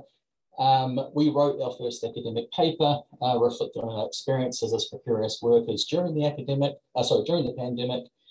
We've discussed and fraternised with Australian counterparts to share activist strategies. And finally, bringing me to the point for today, or the discussion point for today, we launched the Precarious Work in Academia survey in September of 2021. So what was the purpose of this survey? Well, earlier this year, as we were advocating for more robust and permanent funding streams for ECRs, the Honourable Dr. Verrill advised us that we would have the opportunity, should we like to develop a survey in collaboration with NB related to the stresses faced by early career researchers. And so we had some preliminary discussions at that time, and it was really fruitful to hear what the priorities of NB would be going forward in the short to medium term. But what it also led us to believe is that we might want to run our own survey and to get a sort of a more complete picture of the situation. And one of the reasons that we wanted to do that is we wanted to capture the experiences of precarious academic workers from across the pipeline, and not just our ECRs, those who have completed a PhD and are currently cycling through precarity, but those that will inevitably be cycling through precarity in the next couple of years, or those who might be at risk of falling short for various reasons. Okay. We wanted to also test the assumptions about what the precarious workforce looked like, and we were concerned that different groups were still characterising precarious work as something that mostly young people did that were just not sufficiently qualified, and that the overwhelming majority of those that were in precarious work situations in academia were young people, right? Sort of akin to doing an apprenticeship, and you have to deal with the dramas of being an apprentice with some not particularly pleasant bosses, and then one day you get to be the boss and you get to tell people what to do. We felt that was sort of an antiquated understanding of how academia now operated. We wanted to ensure that we could make substantive claims about the experience of people across various disciplines, okay, and not just being a group of arts people or a group of STEM people making broad generalizations about precarious work situations in academia. And finally, we wanted to work with the unions, TEU and NZUSA, to provide them with the necessary data they needed to do advocacy for the sector leading into 2022. All right, and so I was very grateful, as Lucy pointed out, that TEU and NZUSA lent their support to developing survey questions. I was also grateful to Lucy herself, and also Max, Lara and Siriana, among others, who assisted with both the survey design and then also disseminating that survey out, through various social media channels. So look, I could talk for a couple of hours about the research findings. We don't have sufficient time today, and I just thought I'd just grab just a couple of sort of interesting tidbits that you might want to take away. I'm also conscious of the fact that we've promised the unions that we're going to give them a full report in 2 or 3 weeks' time, and I don't necessarily want everything to head out on Twitter this afternoon. So I guess some of the big picture data from the survey. So we opened it in September, it closed 4 weeks later in October. We had 760 complete responses, which was fantastic. It was more than what we anticipated. And there were some interesting things to come from it, right? So I guess just first things first, on the right-hand side there, you can see that for the most part, those who responded, it sort of reflects fairly well with what the FTE numbers are for those institutions. So perhaps unsurprisingly, we had the most responses from precarious workers at the University of Auckland, being the biggest or largest institution. And every single institution, we had a minimum of 50 responses, with the exception of Lincoln, which is obviously a much smaller institution compared to some of the others. A couple of the interesting tidbits from the survey, just coming back to this, who are precarious workers. As you can see by the graph there, over a third now of those who identify as precarious academic workers are over the age of 35.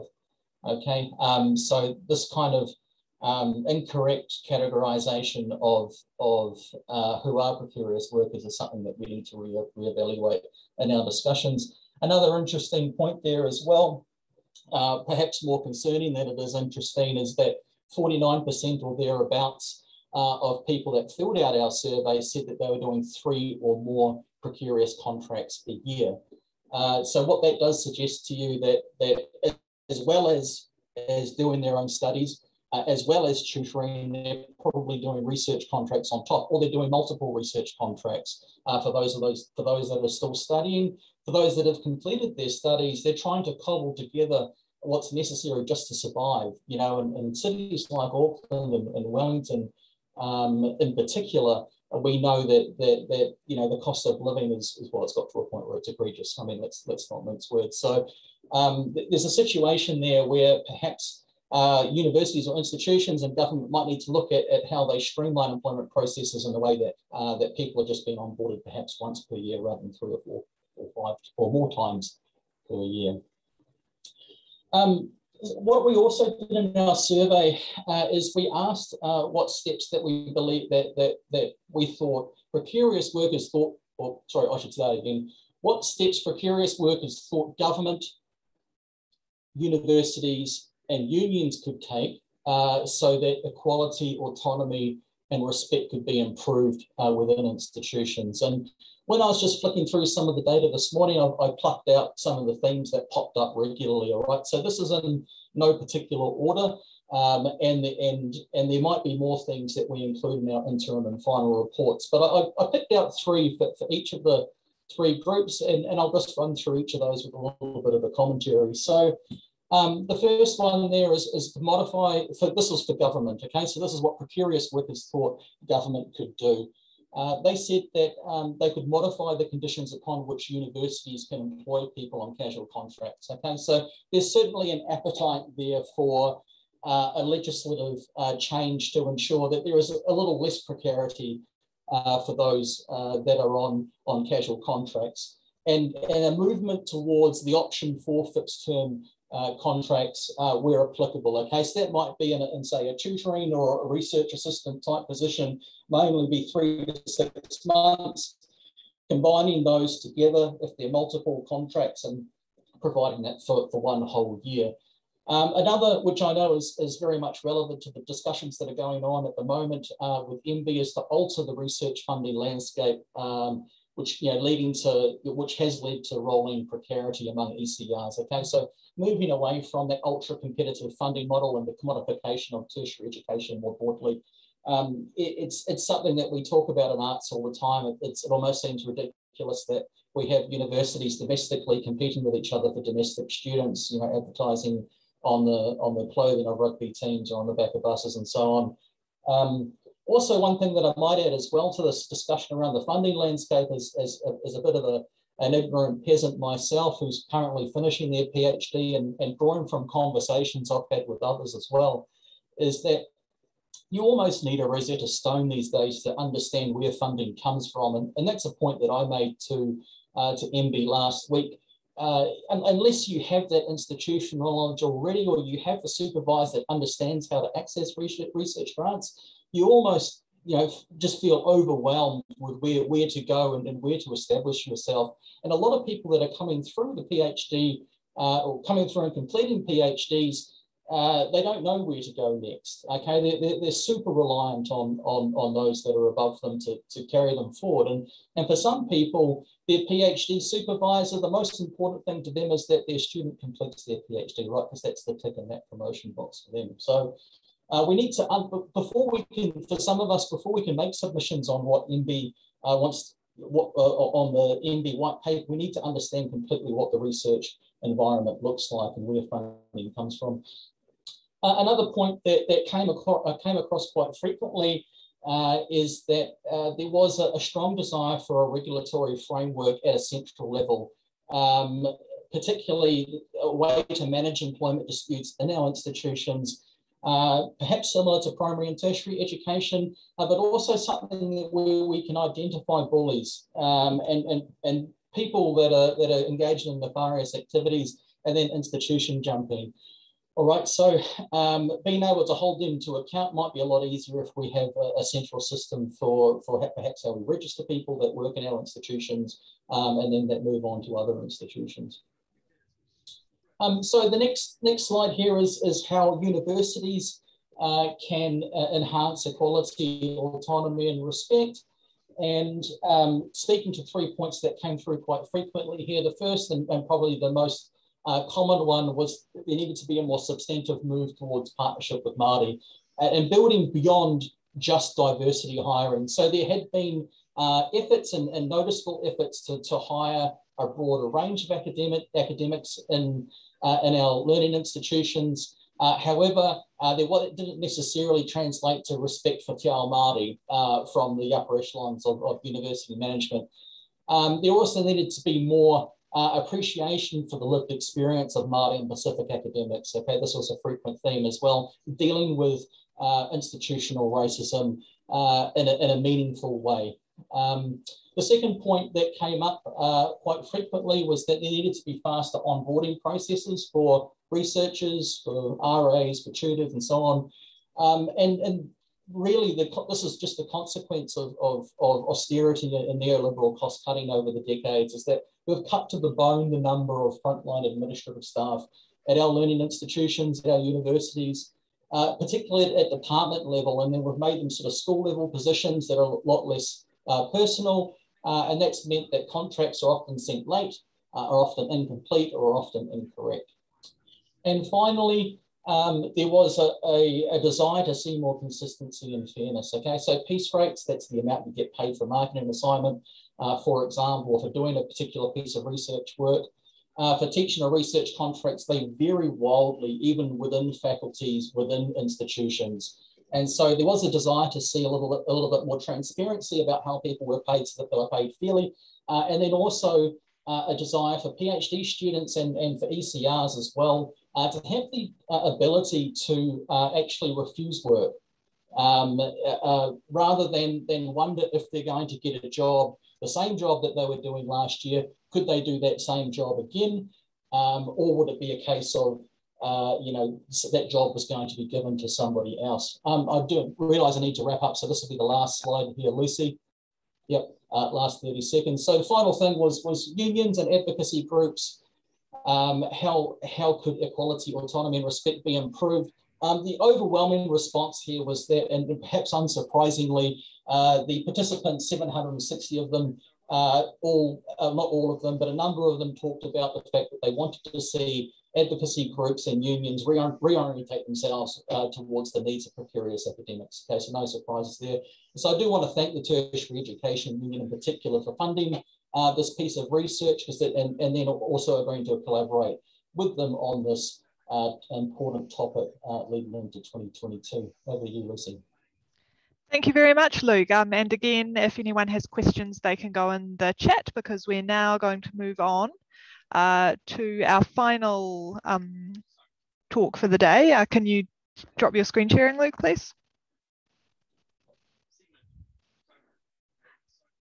Right, we're now going to be moving on to our final talk for the day, which is Troy Baisden, the president of NZAS, who is going to be speaking to us about giving his president's address and speaking about the Te Ara Paerangi submission that NZAS will be making, which hopefully some of you have been contributing to in our slides throughout today. Tēnā koutou. I'll jump right into it because we're well, I think, beyond time at this point.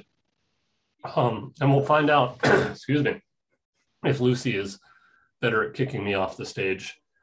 I've given a couple of talks now on this topic, and I found, first of all, that people really appreciate learning some more about, what do I need to do? Share a screen. Dangerous while talking. Okay.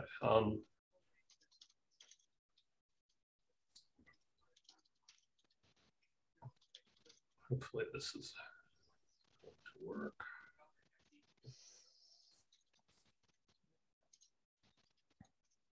Hopefully. Seems like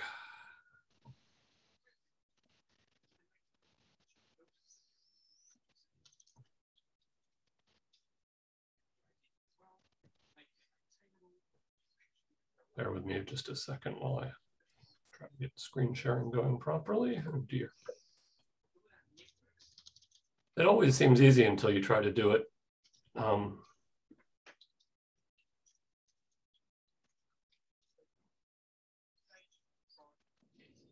There we go. Can everybody see the slides now? Yes. Can you see a whole bunch of other garbage? Nope. Excellent. That's a good sign. Okay. So I've given this talk a couple times. The name of the talk actually comes from roughly from a comment from Sean Hendy within an NZAS council meeting. We've been contemplating that Aotearoa really needs a reshaping, originally what we called a renewal of the New Zealand science system. So let's get stuck into how we've been thinking about that. First of all, I'll probably save most of this for the AGM at this point, but I want to thank a number of people involved in NZAS for what we've been doing this year. Because we're a little bit beyond our time, I'll go through this as a president's report at the AGM more than I will at the conference. Particular things I'd like to just quickly highlight here are the renewal document itself, our responses to the cuts at various universities, and our efforts to understand Mātauranga science, for the report on that for the nation. Relatively minor, but what's quite significant has been our effort to understand ECR issues and generate responses from within council that have led to national coordination there. Lucy's led that, particularly Georgia, who you've met today, has been leading an ECR group on Slack that has proven tremendously useful. Some aspects of the university issues are a bit concerning. Again, I don't want to dwell here, and I had planned to talk about this a little bit, but I'm concerned about rapidly moving through with time. I think the biggest single thing we learned from universities has been that it has been extraordinarily difficult, despite finding what a minister called an elegant solution in our open letter, to really open up the issues in any way that allow us to address issues going on inside universities with the required level of transparency. That perhaps remains something to be looked at with how stable research funding in the future looks within research institutions. What are the bigger problems that we have within the system that we can begin to look at when we start to unpack what's possible for renewal and what's within Te Ara Paerangi Future Pathways Green Paper? The first is that PhD scholarships were low. They've just been raised back up to the minimum wage.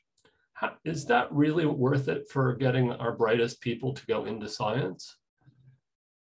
Especially when beyond that, career pathways are a mess, and perhaps that doesn't contribute to improving the diversity of science. Are our institutions actually unstable, perhaps because there's the wrong number or the wrong structure of funding? wrong number of institutions?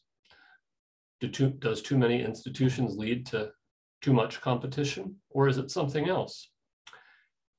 On the other hand, we can see that many of us are relatively lucky if we have stable jobs. We were all surprised to learn the Science Media Center has been on year-to-year funding. So they were the ultimate example, despite their importance, of an organization with funding precarity that's actually doing remarkably well. Internationally, we have unusually high overheads, and those mask claims that research expenditure can be poorly categorized, may not be research in some of our institutions, or goes heavily into marketing or other behaviors like rent seeking, or in general, some issues which I think are best characterized as our institutions primarily being financially driven rather than strategy driven. You would think it would all work, but we'll start to unpack what we might do to try to understand why this is occurring and how we could all respond together to think about why that is and what some of the drivers might be that are actually able to be addressed as a system rather than individually. If we ultimately extrapolate in the directions in our institutions, where does it lead in 5, 10, or 20 years? I mean, I think that's the big question we need to ask ourselves. And how will that give us confidence that our system can address our national priorities? So we started this by working towards what we called a connected, evidence-based, adequately funded, harmonized research ecosystem as a goal we need to pursue. Now is the time. We worked on this paper for a year. There was no particularly good time to release it. I'd particularly like to thank Craig Stevens for leading this effort, not me. It's primarily the effort pulling together a lot of feedback. What was in that? 11 points for renewal. I encourage you to read it as you're thinking about Te Aotearoa future pathways. You can see the first of these is valuing people. The last of them is gaining data on the system. I'll now move into trying to understand what is actually in the Future Pathways consultation. One of the key points is that the areas it directly aims to affect are the funding controlled by MB, which you see here, ranging from the strategic science investment funding for CRIs, the institutional structure of CRIs, and the biggest contestable research funds in the country. It does not include some other things, including the university funding, PBRF, Centers of Research Excellence, and some other items there. So it's the area bounded in red here. What's also interesting about this diagram is that the base for the diagram is competition rather than stable institutions. The institutions sit at the top of the diagram in terms of how it's structured. Moving quickly along, let's just remember that the system formed as it presently stands in 1992, and it largely cemented by 2010. There have been a number of key reports in the last 4 years that look at big issues. The first is that the New Zealand productivity paradox has not been addressed. Compared to similar nations with similar structures and economic systems, we continue to have an underperforming economy in terms of GDP per capita or labor productivity. Why is that? Is it our ineffective use of science and technology to raise productivity? We're not prioritizing well. We're not doing great on diversity or te tiriti, and we might backslide as a result of COVID. We definitely have serious career and workforce issues, and we're heavily dependent on overseas recruitment that has at least temporarily stalled due to COVID.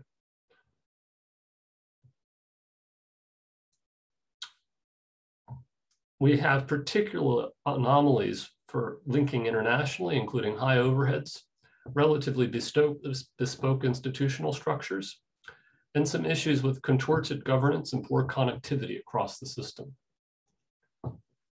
At this conference, 11 years ago, Sean Hendy presented this paper. It led to the idea that if we made our innovation ecosystem more connected, we might actually overcome that productivity paradox. Through the book, Get Off the Grass, which he wrote with the late Sir Paul Callahan, it led to the creation of Te Punaha Matatini, one of the centers of research excellence which Sean has led. This paper was put forward about the time Sean was president of the NZAS. So there's sort of a DNA in here that the NZAS has in terms of trying to address this issue. And it's one that's carried through Te Punaha Matatini. Yet the cabinet papers suggest that we have failed to address this issue, and the data that's available also raises concerns about that. We're not generating a research system that's capable of organizing our efforts to combat climate change or other big issues like biodiversity loss, water. Are we able to generate sustained improvements on health and well-being? Perhaps we're slightly better there. And we're remarkably lucky in how our system has addressed COVID. But overall, there's a sense in the paper that started this consultation that our RSI system is not well configured to meet these challenges and opportunities. The paper aims to address the parts that are not working well, strengthen the role of Māori in the system, how the system achieves outcomes for Māori, address connectivity, fragmentation, and responsiveness to priorities, possibly prioritization itself.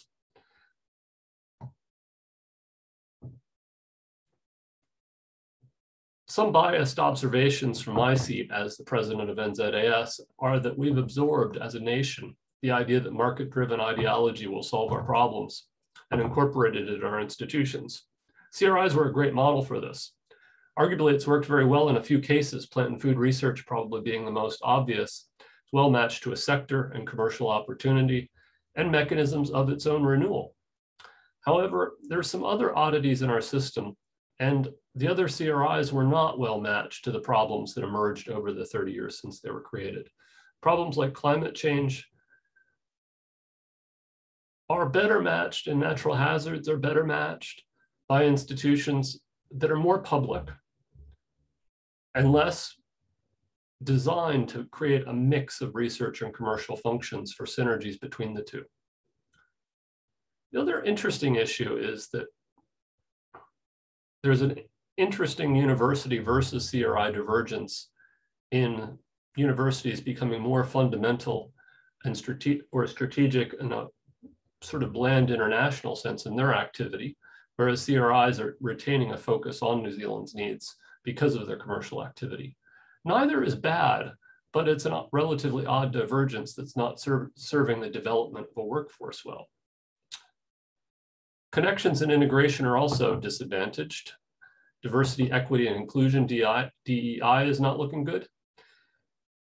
Ultimately, I think one of the solutions to this is to look more at people breaking out of the system as it is into smaller pieces that are able to be the connectors within the system. That could be think tanks, it could be particular individuals. They should retain links with universities and public research institutes, where public research institutes is a new term that's emerged for what CRIs might become under this consultation.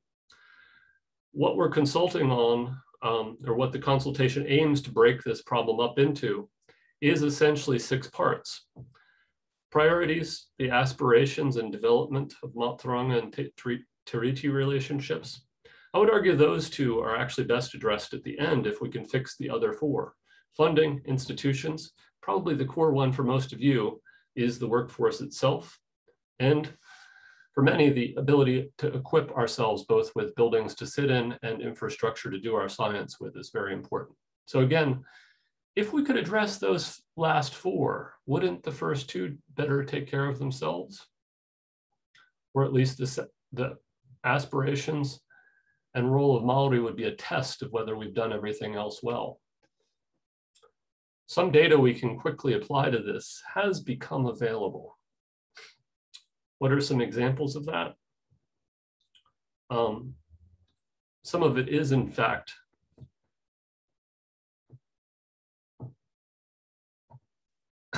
available, but was poorly connected in the green paper.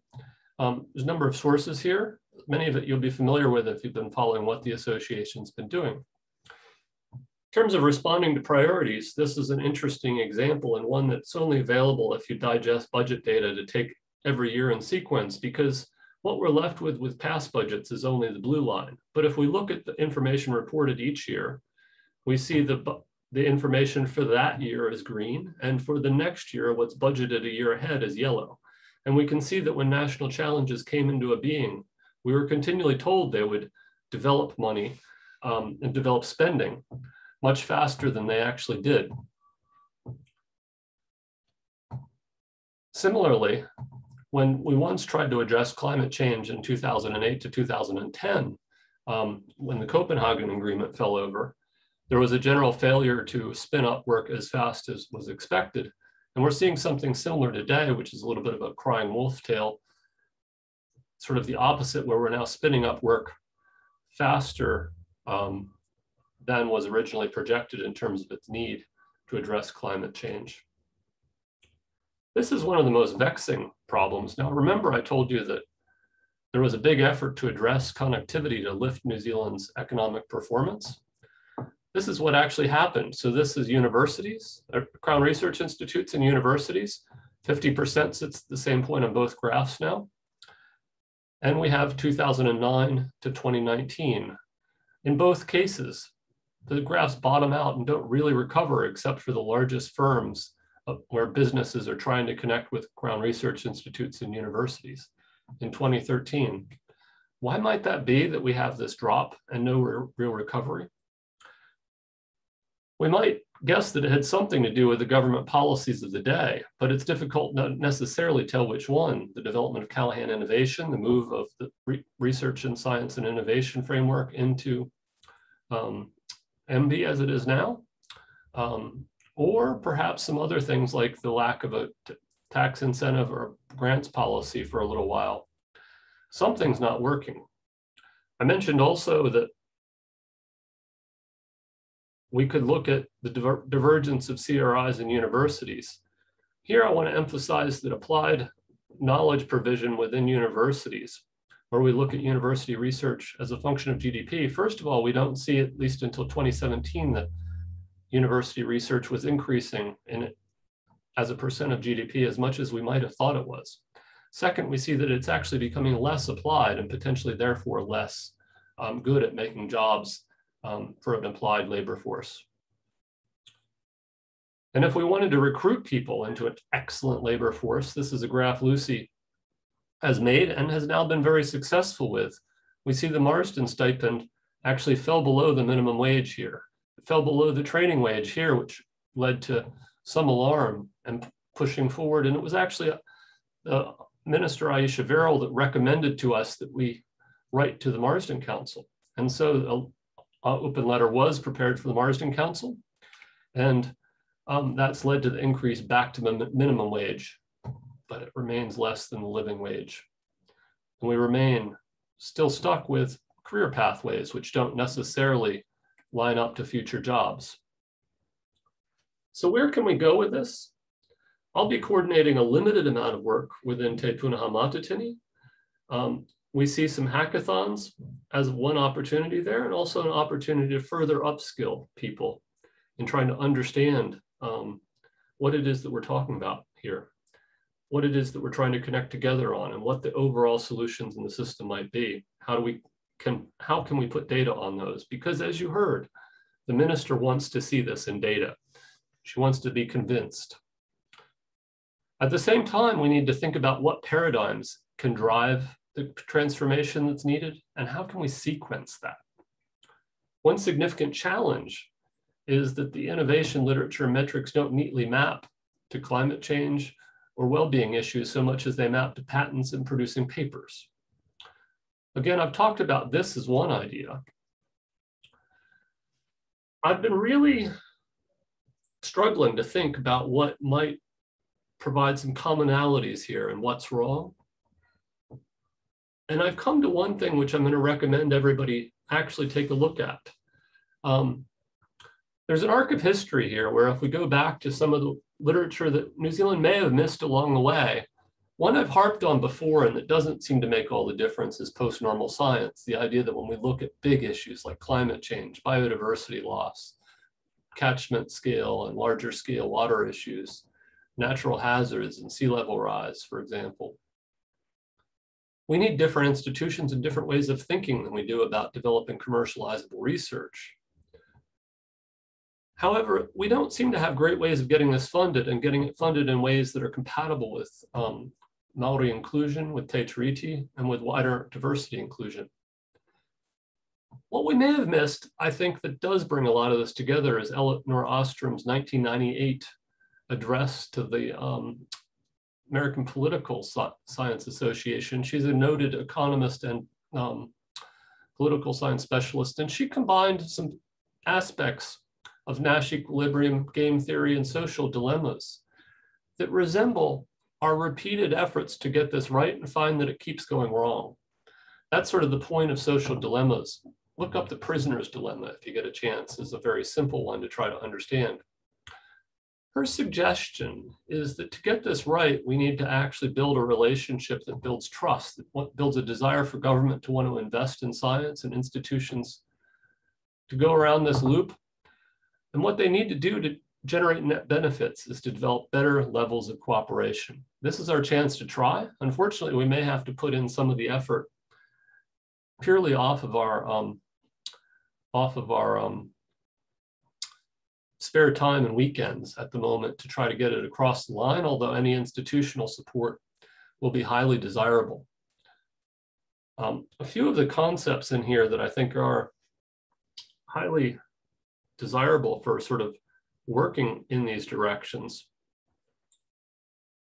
are that things happen and we get suboptimal outcomes from systems. They actually get worse when we repeat the cycle, but they're ameliorated by communication, by people working together, and that's what this loop is all about, or developing systems that build secondary goals, good goals within these systems, and that help us work towards cooperation as a result. That's what we should see in our science institutions. And that's what we should see if we begin working together as communities to achieve the right thing. So just some quick, big questions. Can we better enable an economy that generates startups? Can we better enable an economy that generates think tanks? Perhaps even should NZAS actually become one rather than just an underfunded organization. Are many less institutions the best way to overcome competition? Many less institutions are a better way to overcome competition. That's certainly one item that the consultation seeks to address. Would it help us with strategic thinking and prioritization? And what direct funding, if we're talking about base funding, would help people begin to achieve what's needed?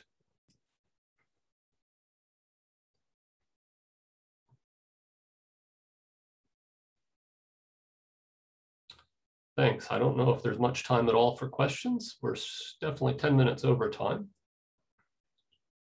But I will pull up the Q&A and see what there is. Perhaps Lucy or somebody else is ready to. There are a couple of Q&A questions, Troy. There we go. If you want me to read them or something. But... I think I've. You good? Well, go ahead if you're ready. Oh, sorry, I'm looking at the wrong panel.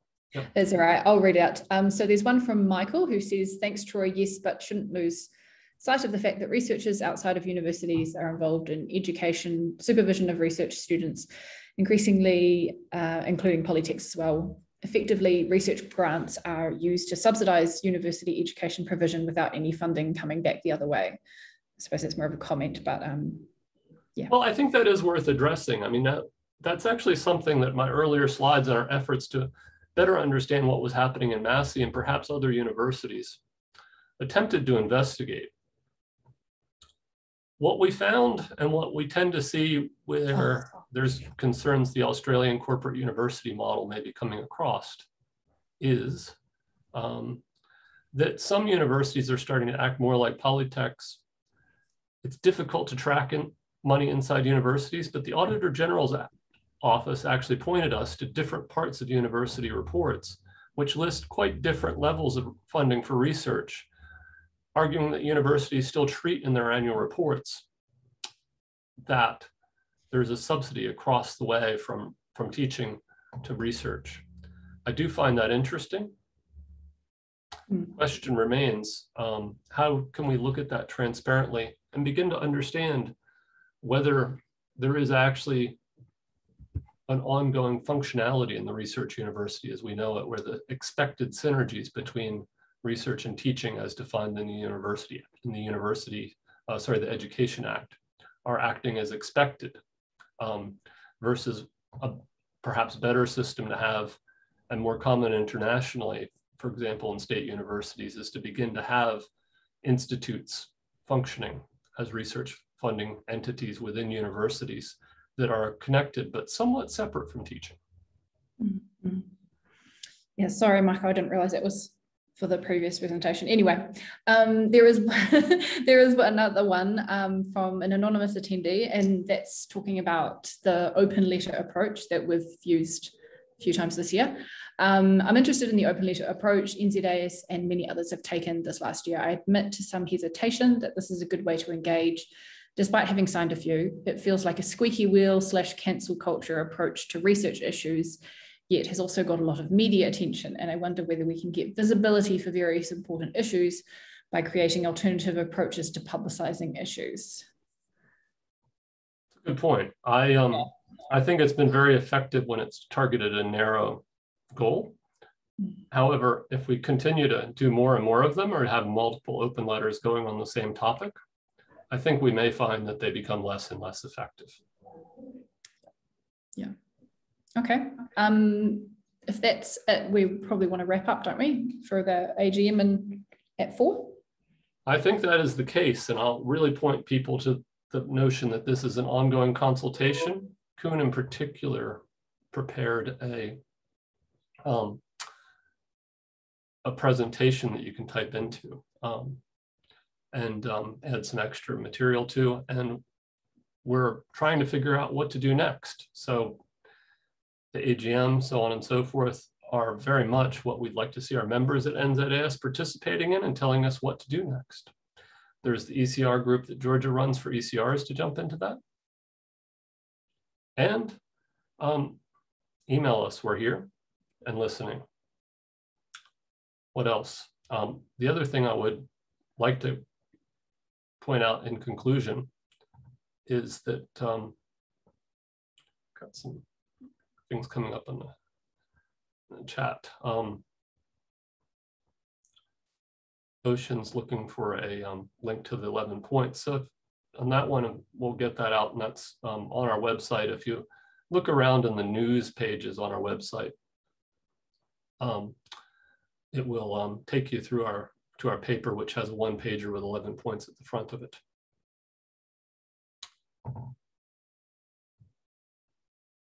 Last point to wrap things up. Thanks, Rob. That's now in the chat. A key thing that I encourage you all to come to is also the awards at 5 p.m. Find out who the NZAS medalists are for this year. Thank you all. Tēnā koutou, tēnā koutou, tēnā koutou katoa. No mai, oh, sorry. Just thanks everybody for participating in today's conference.